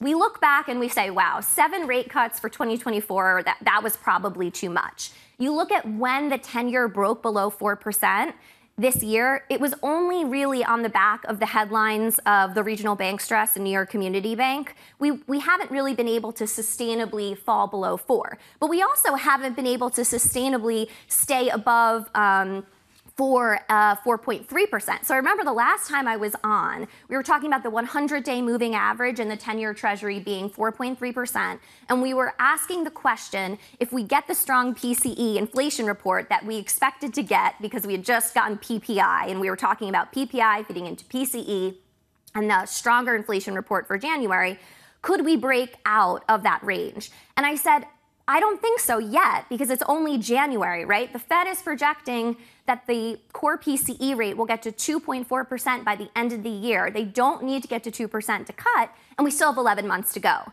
So far, that level, that 430 level, has held. And again, we could test it with the right set of data, and that data is coming hard and fast in the next 5 days. But for now, we're essentially kind of in a range trade, and it's still an opportunity to lock in those yields before they start to move lower. Okay, this is something I'm a broken record with today. Jim Caron came out and said fiscal policy arguably is more important than monetary policy for him. He's going very underweight investment grade credit in particular. We can get into that in just a second, talking about spreads and how it's really closely tied to duration. But he also talks about the fiscal and the overhang. How closely are you watching what proposals there are to see when you have to care about the deficit again? So, I mean, the deficit matters, and I think it has been an underlying force that's been keeping the economy stronger than we otherwise would have anticipated, and it's been pushing against monetary policy, which has been restrictive. On the other side, you've had fiscal, that's been loose. But I think it's interesting, you know, when it comes to investment grade credit, the corporate fundamentals are just really strong. I mean, we were just going through our scorecards as a team yesterday in our investor meeting, and there are just no places to poke holes, particularly in investment grade, but also in high yield credit right now. So you have fundamentals that are strong. You have spreads that are narrow relative to the recent history. But what we're doing now is we're not looking at the recent history. We're looking at other periods of time where fundamentals and technicals were as strong as they are today. And in those environments, spreads can actually stay very tight and even go tighter than the levels we're at right now. So this is a really unusual time. You're looking at tight spreads, saying they can go even tighter. We're looking at the equity market that's near all-time highs. And at the same time, we're talking about the Fed cutting interest rates. Can you make sense of that? How unique is this moment? I think it is unique. I mean, when I think about how unique this cycle has been, I think about the fact that, you know, there are leading indicators that have just been wrong so far this cycle, and we don't know what the ultimate end of this cycle will be.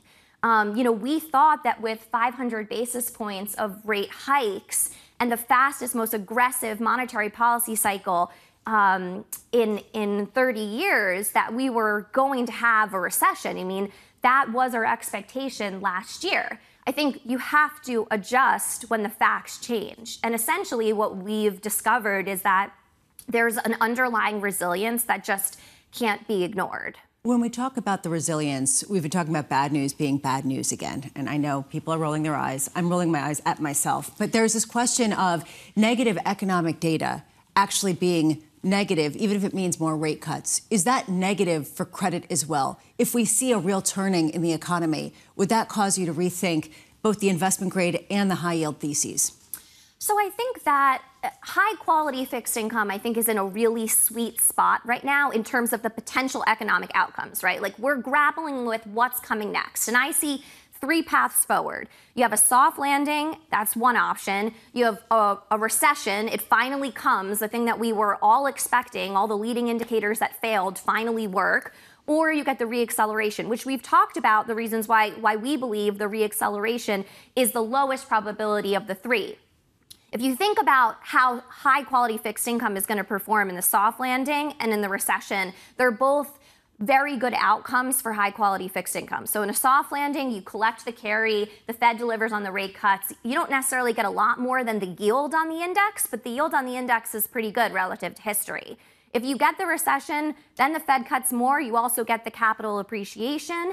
And like you mentioned, we do think that bonds are going to work as a diversifier. in your portfolio again. And we've seen little microcosms of that happening so far this year, like the headlines from the regional banks. The bonds did act the way they were supposed to in those moments. So much more constructive. Kelsey Ferro of JP Morgan Asset Management. Kelsey, thank you. In the next hour of Bloomberg Surveillance, we'll catch up with Kate Moore of BlackRock, Ira Jersey of Bloomberg Intelligence, Tom Porcelli of PGIM, and Steve Rasciuto of Mizuho. 2 hours away from Chairman Powell on Capitol Hill. From New York, this is Bloomberg.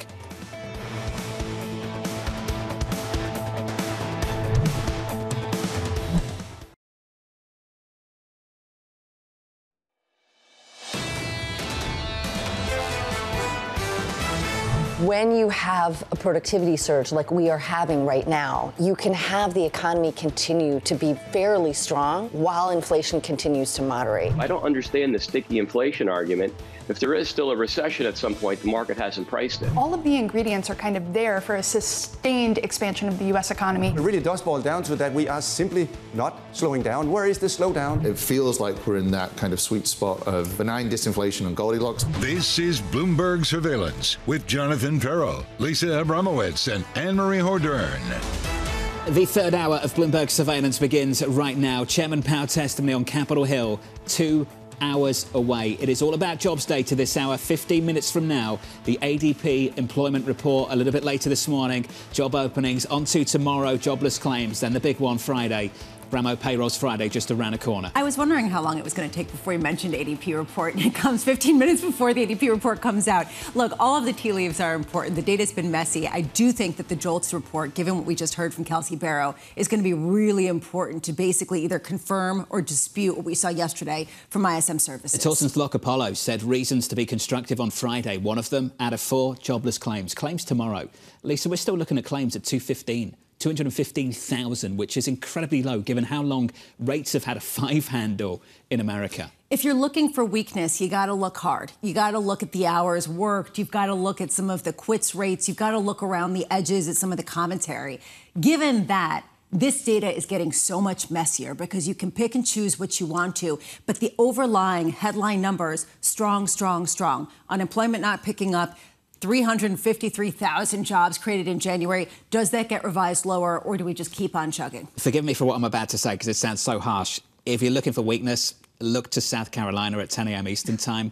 Nikki Haley, really weak showing on Super Tuesday, and most reports suggesting dropping out later this morning. Yeah, she'll be dropping out. That's what reporters, even Bloomberg has now reported, following on the Wall Street Journal. You know, Matthew Bartlett said yesterday it's not a presidential campaign, it's a messaging campaign. So the next question is, does she continue the message? And she's got quite critical of the former president in the last few months. Does she continue that messaging campaign, or does she endorse him? And that's what everyone's going to be looking at, because if Donald Trump wants to encompass the whole party, it means bringing her voters along with him. And right now he's not. And that showed last night as well on Super Tuesday. I'm going to just offer a little hope right now. This is where I basically say we've talked a lot about who is going to be in the race. It's been Trump and Biden the whole time. Now we know definitively it's Trump and Biden. Are we going to hear something substantive and more focus on what their second terms would look like should either of them win? Now that Nikki Haley is out of the picture officially, do we start to shift to really what are they going to be like if they get second terms? We'll have a realistic conversation then. Let's look to tomorrow evening. All reports suggest that we might hear something from the president about capital gains. I mean, if we hear something from capital gains, that's politics, that's not policy. Because as we've seen over the last couple of years, they can't get it done. They can't get it done when everything's blue. Why are they going to be able to get it done in the next term? Well, he's going to be playing to a lot of different constituents within his own party when the president speaks tomorrow evening. A number of things he's going to want to talk about, especially taxing the rich. When you talk about policies that could remain the same under Trump or Biden, tax cuts, not for everyone, but definitely those under $400,000, maybe $500,000. Democrats, maybe you could see a slight inch up higher in corporate gains, but it completely depends on the shakeup of the House and the Senate. And what Lisa's talking about, and some of the analysts you've seen, it looks like a mixed government. It's going to be a divided government. So then you could expect not a lot to happen. What both leaders will do is spend, spend, spend, because, Lisa, that's exactly what they have done over the last 8 years. Okay, so if that's what happens, then when do you get the bond market pushback? I do think, again, fiscal is so important. We hear that from everybody, that's been the driving force. So at what point does that end? And if it doesn't, when does the bill have to get paid? Taxes and tariffs. You're going to hear a lot about that in the next few months. Equity futures right now on the S&P, session highs up by 0.5 5% on the S&P 500. Jobs data just around the corner. In the bond market, yields lower by a single basis point, 4.14 on a US 10-year. In foreign exchange, the euro stronger, dollar weaker, 108.72. Coming up this hour, BlackRock's Kate Moore looking ahead to Chair Powell's testimony. Ira Jersey of Bloomberg Intelligence reacting to ADP data, and PGIM's Tom Porcelli previewing Friday's payrolls report. We begin with our top story. It's Chair Powell day one. The Fed chair heading to Capitol Hill, where he's expected to reiterate the central bank's call to wait and see on rate cuts. BlackRock's Kate Moore saying this: while prices continue to moderate, inflation is still running above target, and we believe the Fed needs to feel a higher degree of confidence before rushing to cut rates. We view rate cuts will likely be appropriate in 24, and we believe that a June 1st cut is realistic. Kate Moore joins us now for more. Kate, great to catch up with you ahead of this testimony from Chairman Powell. We've pushed out the timing of the call. We've reduced the magnitude, and stocks have done OK. A theme for us this morning is just how important, how relevant is monetary policy to this equity market as we speak? I think people are still fixated, of course, on inflation and on kind of the messaging and tone from monetary policy decision makers. That said, if you kind of look at the internals, John, and what has been performing within the equity market, it has been fundamentals that have been driving stock prices much more than just expectations around inflation. So when we initially got excited about inflation coming down, a disinflationary trend, and rate cuts in 2024, there was a pop in some really kind of lower quality stuff that was getting hit hard on higher rates for longer. But what is performed today and what is performing right now in this market are companies that are putting up good numbers on earnings, that have been raising guidance, and that have very strong fundamentals. So we're going to talk about it till we're blue in the face. Inflation and Fed policy and parsing all of the speeches is going to be what we do for hours on end. That said, we really have to focus on what companies can perform in this economy in order to make money. Okay, for years you and I were talking about pricing power. When inflation was high, they had this ability to kick up prices and boost margins. Have you been impressed by their ability to preserve margins given the backdrop currently?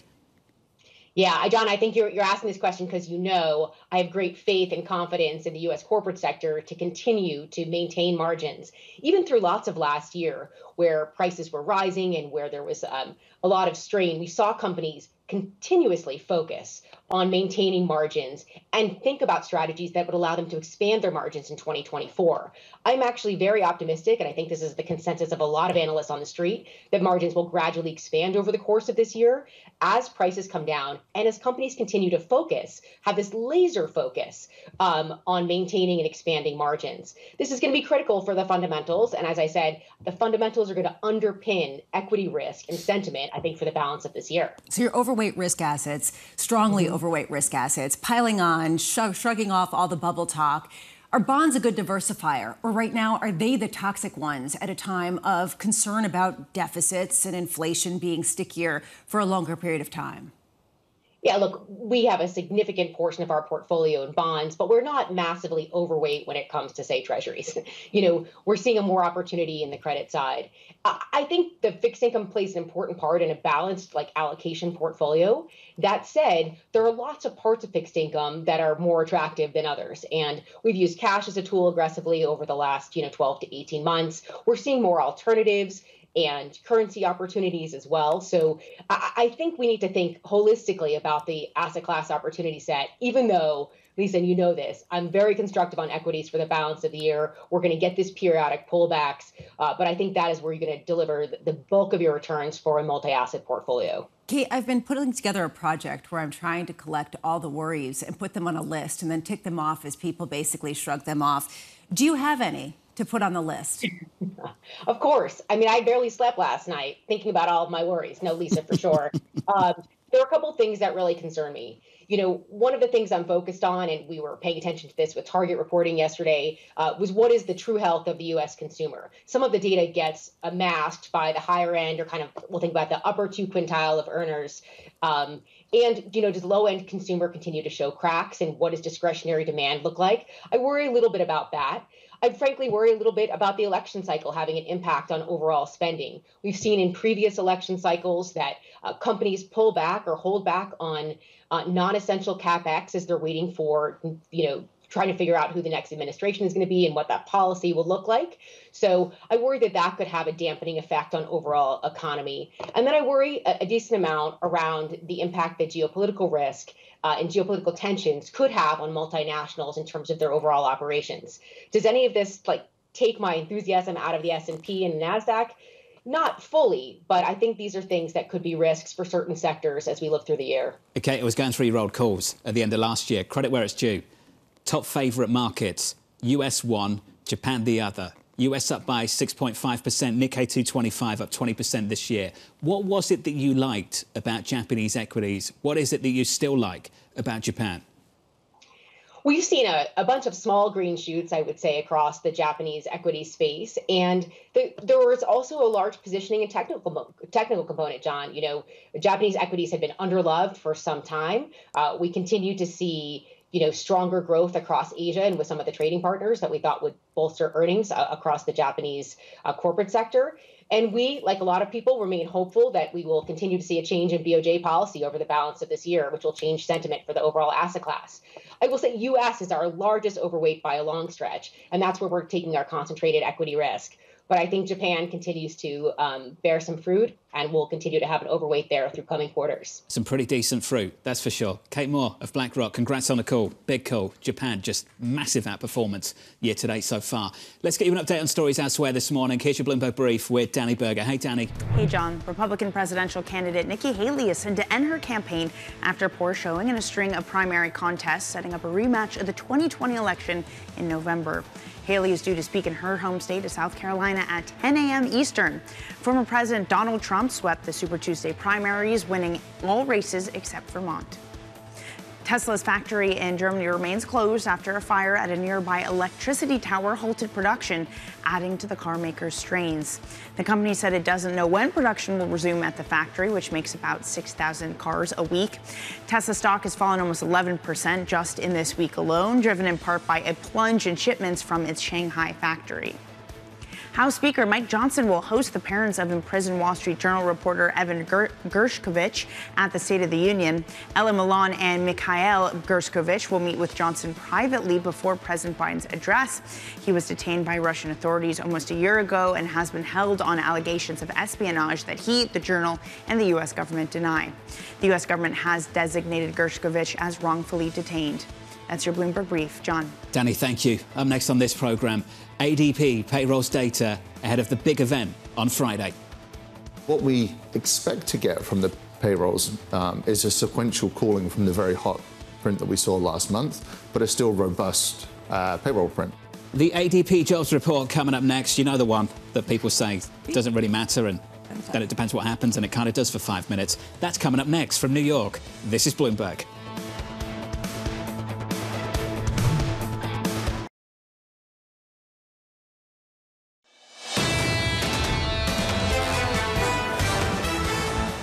Live from New York City, equity futures rallying into the ADP report. Futures positive by 0.5% on the S&P, and the Nasdaq 100 up by 0.8. The number we're looking for, 150K. The previous number, 107. In the bond market, the scores going into that print look like this on a 2-year. Yield to lower by a single basis point, 452.32. Down a basis point on a 10-year, 413.70. With the jobs data, here's Mike McKee. Hey, Mike.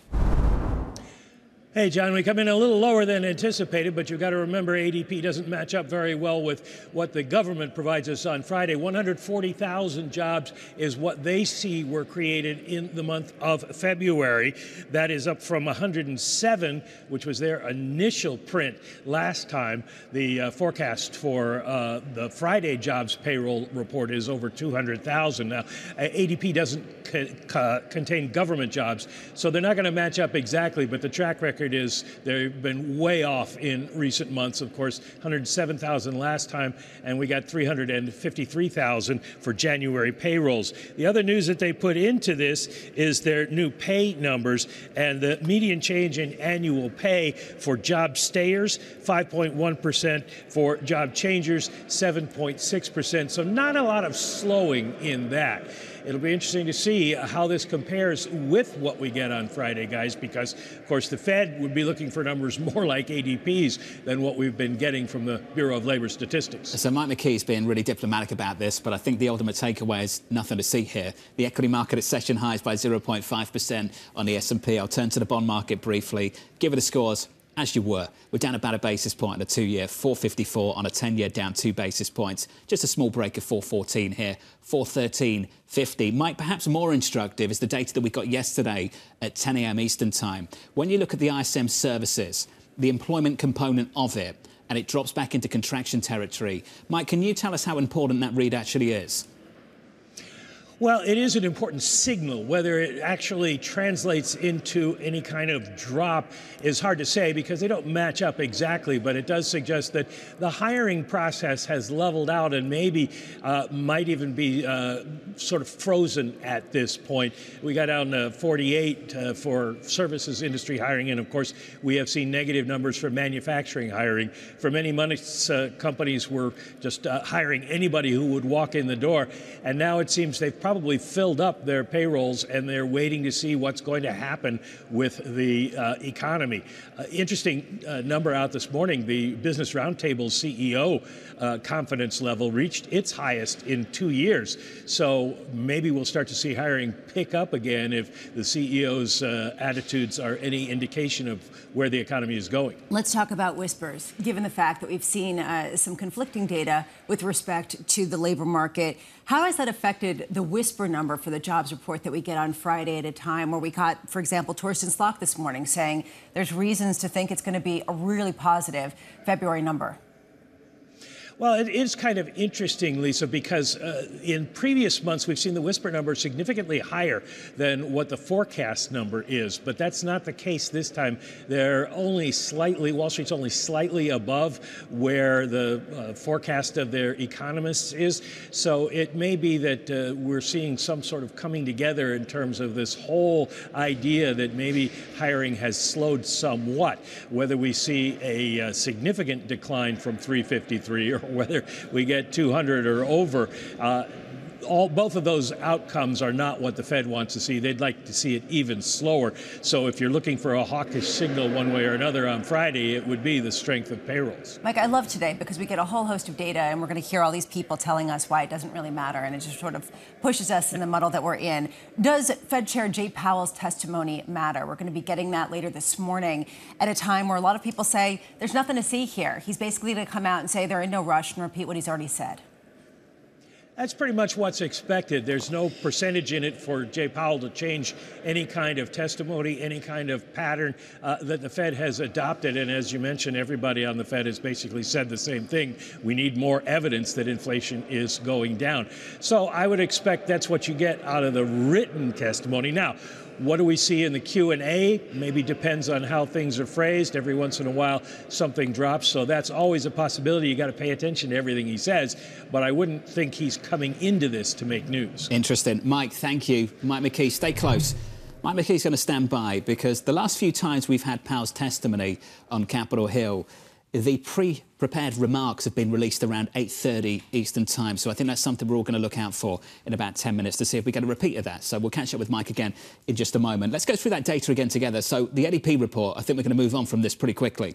140 was the number, 150 was the estimate. The previous number was a revised 111. And since there's nothing to see here, this equity market rally continues by 0.5% on the S&P 500, on the Nasdaq higher by 0.9. This is a bounce back from yesterday's losses and maybe a bit of an appetizer for the jobs data you'll get later. Job openings coming later this morning, jobless claims coming tomorrow, then on to payrolls on Friday. Lisa, even with that negative print in the ISM report, the employment component of it for services, payrolls, the estimate in our survey, can change, of course, is still 200K. And we're hearing that. We heard that from Cara Gadano. We heard that from Torsten Slok, that the expectation is for a stronger labor market report than some people are even expecting. Is services specific to really just this issue of trying to gauge whether things can go further rather than a real test to the overall economy? Let's get some commentary from Ira Jersey of Bloomberg Intelligence, some reaction to these jobs numbers and a preview to Chairman Powell later on this morning. Ira, your thoughts on what we got from ADP and ultimately what we heard yesterday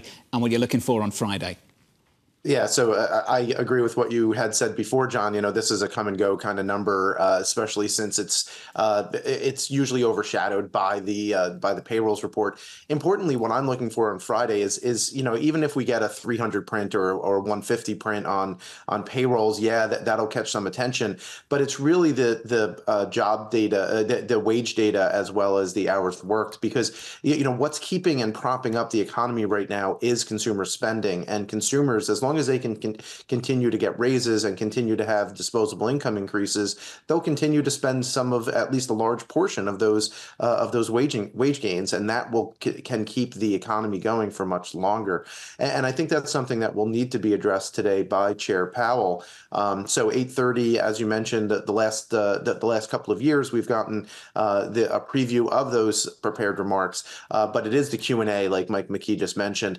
The Q&A is what matters, and when you look at the bond market and where all the volatility stems from, it's usually some off-the-cuff comment that occurs sometime between 10:30 and 12 when Powell's asked some crazy question and kind of has to answer off the cuff. Is it 30 minutes, Ira, that's how long it takes for him to get annoyed with them and just start saying things?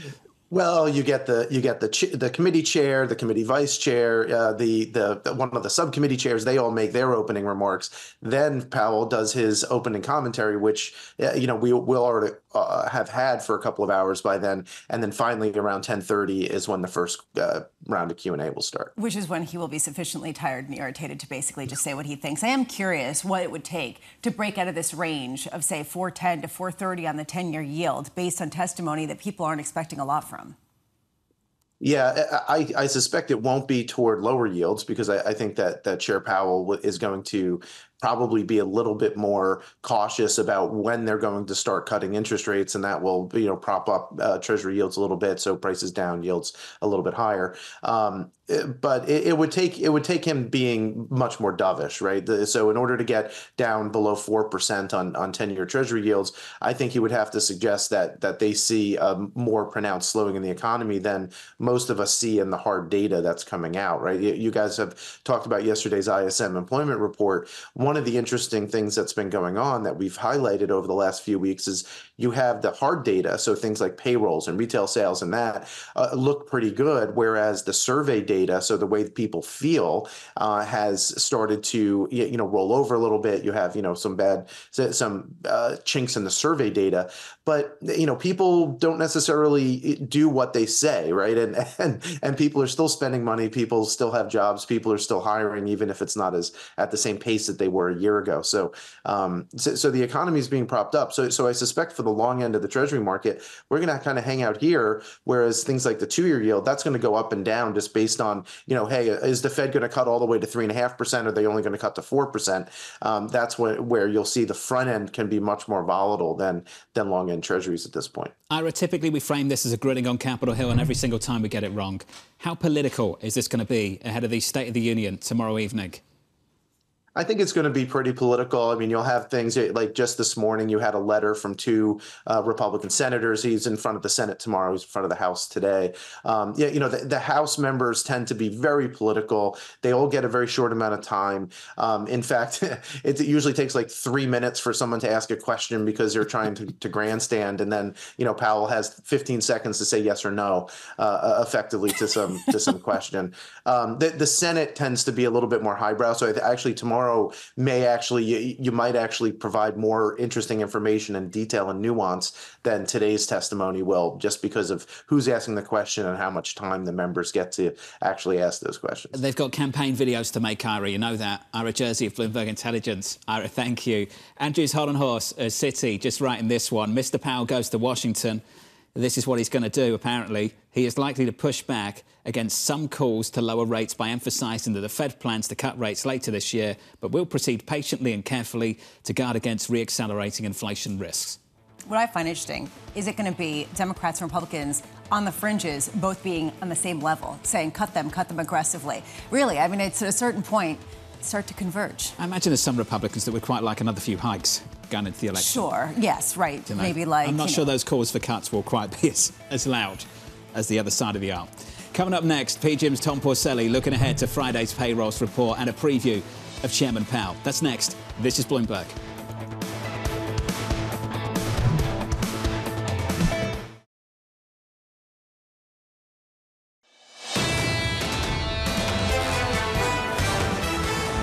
The ADP report already very, very stale. Came in at 140. The estimate was 150k. Equities near session highs.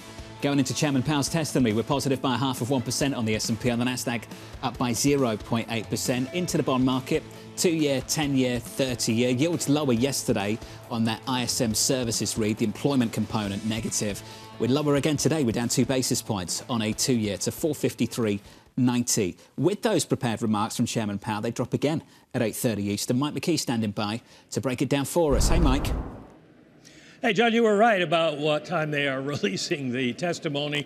They end the suspense early, but there's almost no reason to. Nothing for Wall Street to trade on here. This is all old news. Basically, Jay Powell saying what they have been saying for some time in their statements in the press conference. We believe that our policy rate is likely at its peak for this tightening cycle.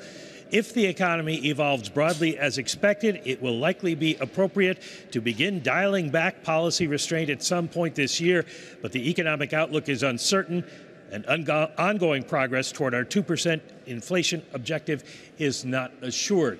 He does give a little bit of a brief outline of where the economy is. Strong job creation. Inflation has come down, but there's farther to go before they can consider the idea of rate cuts. And he says cutting too soon, and they've said this before as well, risks inflation getting out of control again. Cutting too late risks recession, so they're going to do their best to stay on top of the economy and make sure that they time this correctly. But no hints about timing, nothing about the balance sheet. The Fed is basically on autopilot here for the testimony of the chairman, which is only about 2.5 pages long. So it is going to be, as we said earlier, the Q&A that will provide any news that we might get. And no big moves in this market either. Just to go through them for you, starting with stocks. Equity still positive by 0.5%, up by 0.8% on the Nasdaq 100. A bounce back from the losses of yesterday. Yields were a little bit lower. They stayed there. We're down a basis point on a 2-year. 454 on a 10-year, down 2 basis points to 413. Mike, this line, this word, confidence, it's a word that he used, a phrase he used back at the end of January. We've had a bit of data since then. Do you think he's gained confidence or lost confidence based on the economic data of the past month or so? I think he may be questioning where we might be going.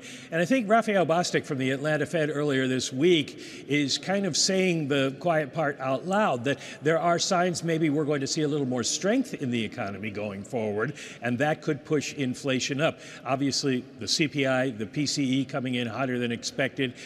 They are concerned about that if it develops into a trend, but it's only been 1 month, so they're not really going to question their assumptions at this point, but they're going to be on heightened alert. Mike, everyone's going to be watching and paying attention to this, but it does feel like the Federal Reserve and Fed Chair Powell has been de-emphasized in a market that's looking beyond to the data, to other types of factors and other types of spending. Would you agree with that? Well, I think at this point there's an awful lot going on up here on Capitol Hill where they're dealing with the budget, they're dealing with the election year. So, yes, the Fed has been de-emphasized some. It may be more important from a political standpoint because Republicans obviously don't want the Fed to be aggressively cutting rates into the election because that would be good for Joe Biden. And Democrats don't want the Fed on hold too long because that would not be good for Joe Biden. So in that sense, it matters. But the state of the economy is pretty good. And this is going to be one of those cases where no matter what party you're in, you're going to criticize the other party, but go home and talk about things are pretty good in my district. Mike McKee, thank you, sir. It's always the way. Playing politics with the economic data. Mike McKee, one of the best down in Washington, D.C., breaking it all down for you. So about 18 minutes ago, we had the data, the ADP report. That came in at 140,000. The estimate was 150. The previous number, a revised 111. Not too bad. Pretty decent in the grand scheme of things. What does it mean for Friday? Not much at all. But ultimately on Friday, the estimate is pretty lofty. 200k is the median estimate in our survey. Then we've heard from Chairman Powell in the prepared remarks. A couple of quotes for you. Here's one. We believe that our policy rate is likely at the peak for this tightening cycle. If the economy evolves broadly as expected, it would likely be appropriate to begin dialing back policy restraint at some point this year. But the economic outlook is uncertain, and ongoing progress towards our 2% inflation objective is not assured. This was always about gaining confidence, Lisa. He talked about that at the end of January. We've had some data that I would say to some extent, and we can debate to what degree, but to some extent, that data would have knocked their confidence just a little bit. Which is the reason why maybe someone could read into the idea that they're talking about peak policy rate as taking the idea of another rate hike off the table, which somehow anew entered the conversation after some of this hotter than expected data. Otherwise, this is the calibration that they've been making. It's not telling us a lot of new information. Tom Porcelli joining us now out of PGIM on the latest. Tom, you've had some time to digest those comments from Chairman Powell, think about that economic data from earlier this morning. What's the big takeaway for you?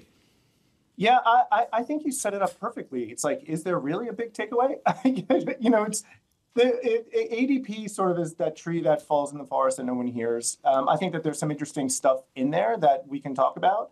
And I think Powell, sort of hit one right down the middle, which is exactly what he was supposed to do. I mean, there was no reason to break new ground relative to what he said at the last presser. So I'd love to make this really sort of engaging and, sort of rip-roaring conversation about Powell and ADP, but we'd have to stretch. Well, but Tom, so let's not, right? But this to me is interesting in and of itself, right? We don't have to. It's interesting in and of itself. I mean, I'm old enough to remember when the Fed was everything, and that's all that people tracked, and that Fed policy drove the markets, Fed policy drove all economic thought. Have we moved beyond that, where suddenly Fed policy doesn't matter that much? It didn't matter in terms of restrictiveness, in terms of tightening this economy, and it's not going to matter if they cut by 25 or 50 basis points. Yeah, so I think this is a really important idea, Lisa, and it's something that we've been sort of kicking around. It's if I think about like the home builders, right? If I think about like new home sales are sort of hanging in there, aren't they? Existing home sales are getting absolutely clobbered, but new home sales are hanging in there for I think one really important reason. The builders are doing these pay downs, right? They're doing these mortgage pay downs, and if you speak to our home building team, what they would tell you is that it seems that there's some like magical number around 6%. If you offer sub 6% mortgage to a potential buyer, they sort of leap at that. Now, that's interesting to me as an economist because I think, well, okay, mortgage rates on average are around 7% right now. If the home builders are an example, then if the Fed cuts rates, 75 to 100 basis points, which is what we expect, we're looking for 75 basis points, then all of a sudden you're at this sort of magical number. Why is that important? Not so much from hey, let's reignite sales, but let's maybe get some home equity extraction. I mean, I think this, if you think about the amount of home equity that's sort of, in just sort of sitting out there idle, locked, because rates are so high. I think that's where sort of the rubber meets the road on this. I think it's an interesting idea that not a lot of people are talking about. So, Tom, given that, do you think that the risk of reacceleration in the economy is that much greater? With a Fed still poised to cut at some point this year, and with an economy that's being fueled by fiscal stimulus and by consumer balance sheets that are pretty good. Yeah, balance sheets are pretty good, Lisa. And, I would say, look, we've been in the soft landing camp. I've been at PGIM for 8 months. We've been in the soft landing camp for 8 months and maybe even a little bit longer than that. And what I would say is, when we were thinking about soft landing, we were thinking of it in a range of, call it 1 to 1.5%. But you're easily in the upper end of that range now, and maybe even bleed a little bit north of there. So not making any wholesale changes, just sort of acknowledging that sort of things have come in a little bit better. We do recognize, though, so one of the things I've been saying is, look, so sure, 24 I think is going to be a good year from a growth perspective, full stop. I do think it's worth remembering how it's basically being driven, and it's being driven by credit usage, and it's being driven now by a drawdown in the muscle of saving, right? Forget about excess saving. Right? We all appreciate that's long since gone. But if you look at sort of the pool of saving that exists now, and if you look at that relative to where you would have been had the pandemic not happened, you're getting below that now, right? So you're cutting into saving muscle, and I say all of that to highlight like how sustainable is that really? Can you continue to sustain that over the coming couple of years? And the short answer is you sort of can. You can continue to drift into that saving muscle. You can continue to use credit as much as those spigots remain open. So I think for the next couple of years, I think it's really easy to sort of make that case. And I think the Fed is acutely aware of that, which is why I think when we think about cuts, the cuts to come, again, we've been in the 3-cut camp for a while. I don't think of that as anything other than this is sort of the Fed just sort of right-sizing policy, given the fact that inflation has slowed. right-sizing policy to where it may end, which might be, say, 4.75%, which or something of that nature. Exactly. I mean, but this is really where I was going to go. When you talk about credit, you're referring to consumer credit, but really it's the credit of the full-faith U.S. government that's really been driving a lot of this. When does that come home to roost? When is that a problem when it comes to the bond market, when it comes to understanding investor pushback? Yeah, I think the reality is, this is one of the benefits of being the world's reserve currency. You get a pass.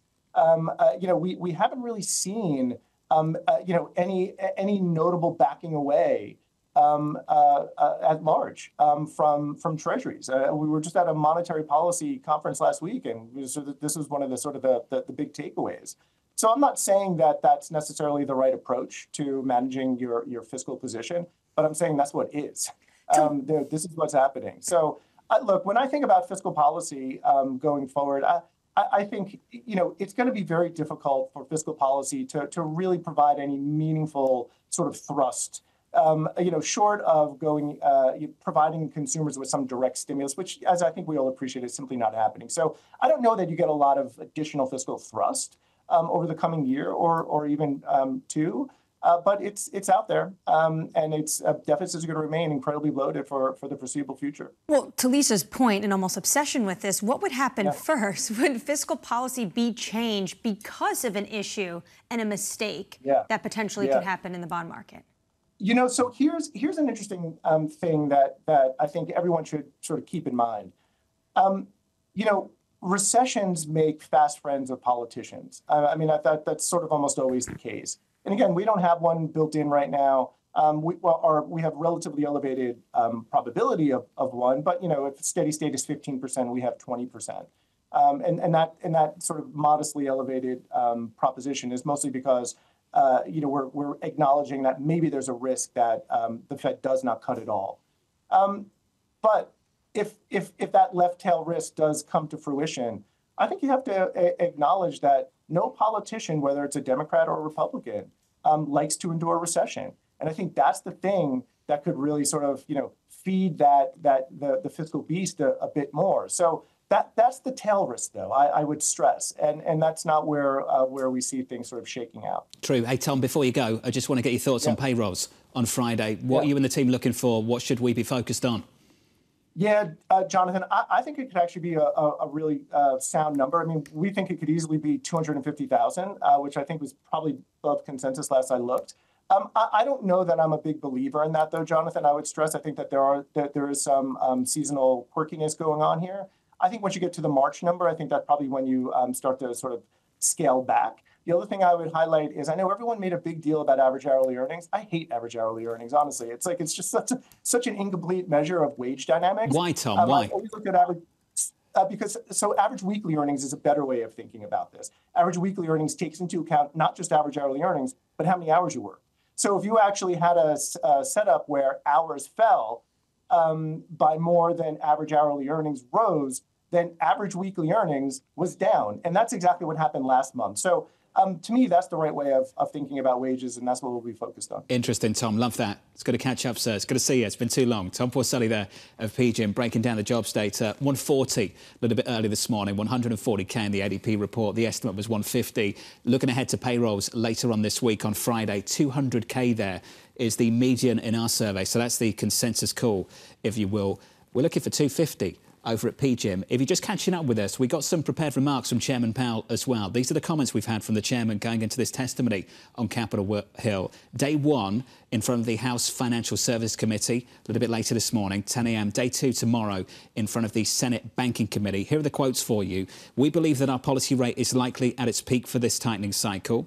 If the economy evolves broadly as expected, it will likely be appropriate to begin dialing back policy restraint at some point this year. But the economic outlook is uncertain, and ongoing progress towards our 2% inflation objective is not assured. Lisa, again, this word confidence coming from the chairman, a lack thereof. And what's going to give them that confidence? Remember all those times we were asking, is anyone going to ask them that? Are they going to give any insight into that? And the answer is no. And basically, we're probably not going to today, and probably no one will even ask them about that. But that really is the key question. What will be the threshold to get them over and have that confidence? I hope that question is asked. Otherwise, what's the point? Equity futures going into the opening bow, 46 minutes away. Futures are positive and near session highs up by 0.5%. Let's get you an update on stories elsewhere this morning. Here's your Bloomberg brief with Danny Berger. Hey, Danny. Hey, John. The U.S. government is pressing allies to further tighten restrictions on China's access to chip technology. Washington wants the Netherlands, Germany, South Korea, and Japan to limit Chinese access to exports and repairs of specialized chemicals and equipment critical for making semiconductors. Sources say Tokyo and The Hague have reacted coolly to the latest push, arguing they want to assess the impact of current curbs. Senator Bob Menendez has been indicted again in connection with an ongoing bribery. Federal prosecutors added obstruction of justice charges to existing criminal counts against Mendez and his wife. Many Democrats have called on the New Jersey senator to step down after he was initially indicted last September.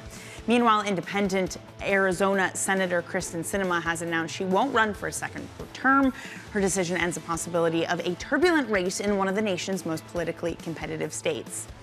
Wells Fargo is set to unveil a new credit card aimed at competing with the Chase Sapphire Preferred program. Sources tell us the firm is planning to add $95 per year travel-focused card to its roster as soon as this week.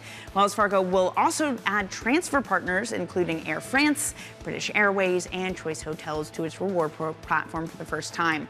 The new card is part of the CEO Charlie Scharf's mission to make Wells Fargo a bigger player in the consumer space. That's your Bloomberg brief. John. Danny, thank you. At this point, why doesn't a bank just buy an airline? Or why doesn't an airline just buy a regional bank? 100%. You know, why don't they just get it done? Think about this all the time. Same industry. What Get is it, this get it dance? over with. Exactly. I mean, are we flying something, or are you basically flying a credit card? Stop pretending you're in the flying business. Exactly. Buy Spirit. Or not. Well, I don't know. Well, let's see. Will they let that happen? Maybe they'll I don't ask know. about that on Big Capitol ideas Hill. coming up on this show. Up next, Chair Powell, day one. We've gotten strong data, but we want to look at things not just 1 month, but we want to look at them more holistically. What I'm watching for is the risk that they're reaccelerating. And right now, I still see that risk of reacceleration as fairly low. A preview coming up next. Chairman Powell, about 1 hour, 15 minutes away on Capitol Hill.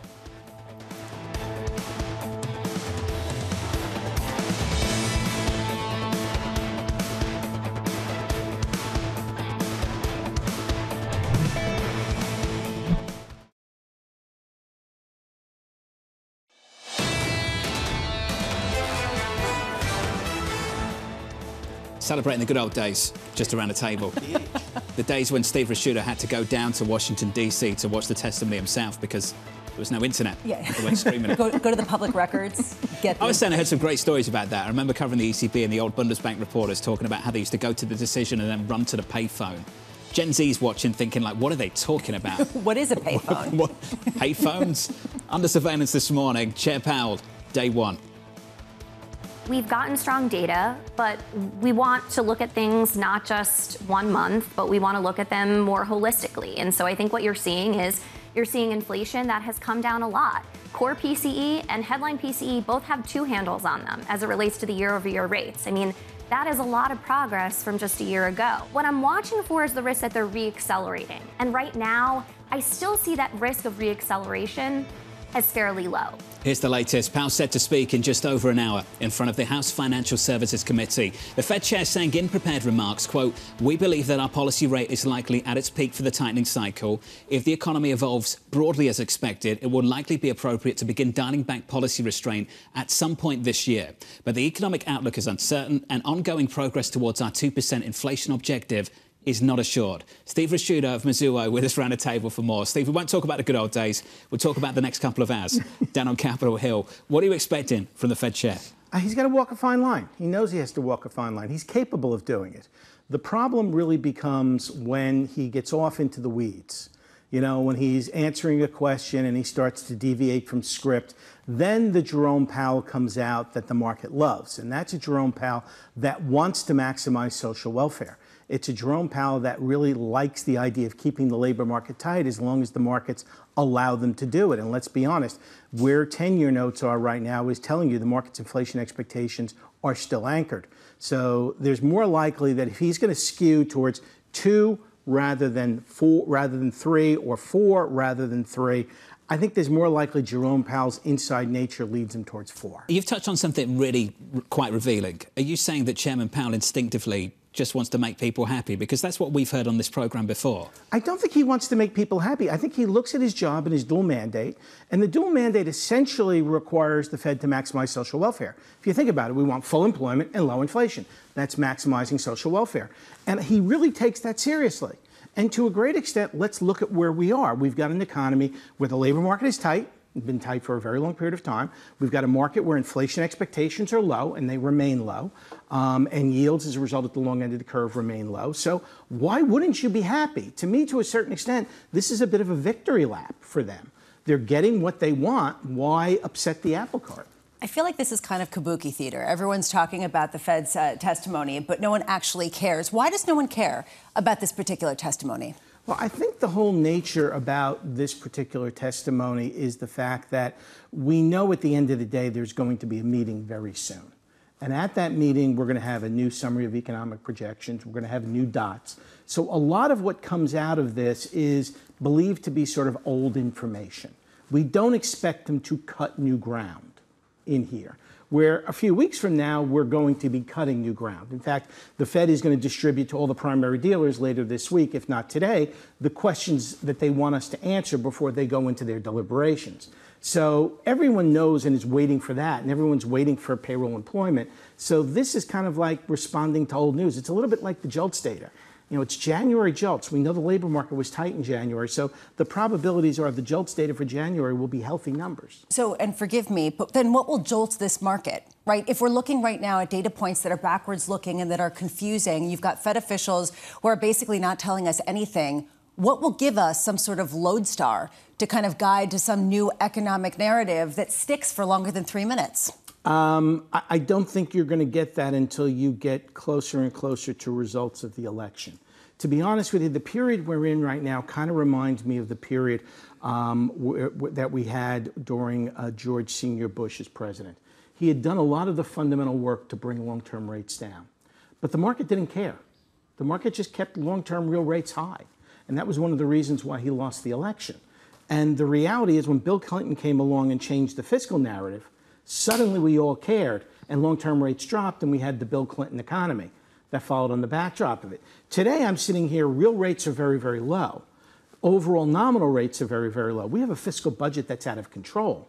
I think once we get into the narrative of what's really going to happen with fiscal policy with the next administration, and we begin to realize that both of these people are going to spend money, and they start talking about tax cuts on top of a $1.6 trillion deficit, that's when I think the real long end of the curve, the real yield to the long end of the curve, could turn around and say, wait a second, guys, there's a problem here. If we have to wait for the election to understand the fiscal picture, should Jay Powell also wait till the election to know when or not to cut rates? That's a hard question. I don't think the economy is going to give them an opportunity to cut rates. Let me just put it to you that way.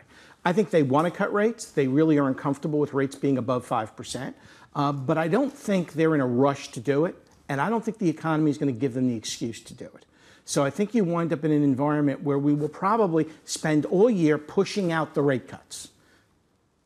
All year pushing out the rate cuts. But they're always going to promise them to you. And you think we'll end up with what? You think we'll end up with none? For this year, that's our call. We have none priced in. I have none priced in because I don't know when they can start. And if I don't know when they can start, how can I figure out how many they're going to put in? Because the data is just not there. Interesting. Team Torsten Slok of Apollo joins with Steve Raschuta of Mizuho. Yeah, well, I'm just sitting here wondering, when the Treasury market cares, what will it take to sort of care in terms of level? In other words, what level do you see it jumping to? Well, I mean, if you look at where real yields should be in an environment of a $1.9 trillion structural deficit, as opposed to a $1.6 trillion, let's just round it up to $2 trillion structural deficit, you're looking at real yields that should at least be 100 basis points higher than they are today. So, I mean, eventually I think there will be that step up. Right now, the biggest risk that the market faces is the market gets the sense eventually that 2% isn't really the real target. Maybe they're willing to accept 2.5. Yep. And if they wind up accepting 2.5, or that's where we bottom out, then again, the curve may actually steepen from the long end rather than from the front end as everyone has been anticipating. And that, I think, is the other short-term risk to worry about. Steve, I could kick around this conversation with you all day. This was great. It's great to see you. Steve Raschuta of Mizuho looking for no rate cuts in 2024. Here's your tomorrow. The lineup looks like this. Ed Yardeni of Yardeni Research, Christina Campmany of Invesco, the brilliant, legendary Howard Marks of Oaktree, and Bank of America's Michael Gapin. That's tomorrow. Chairman Powell coming later this morning from New York City. This was Bloomberg Surveillance.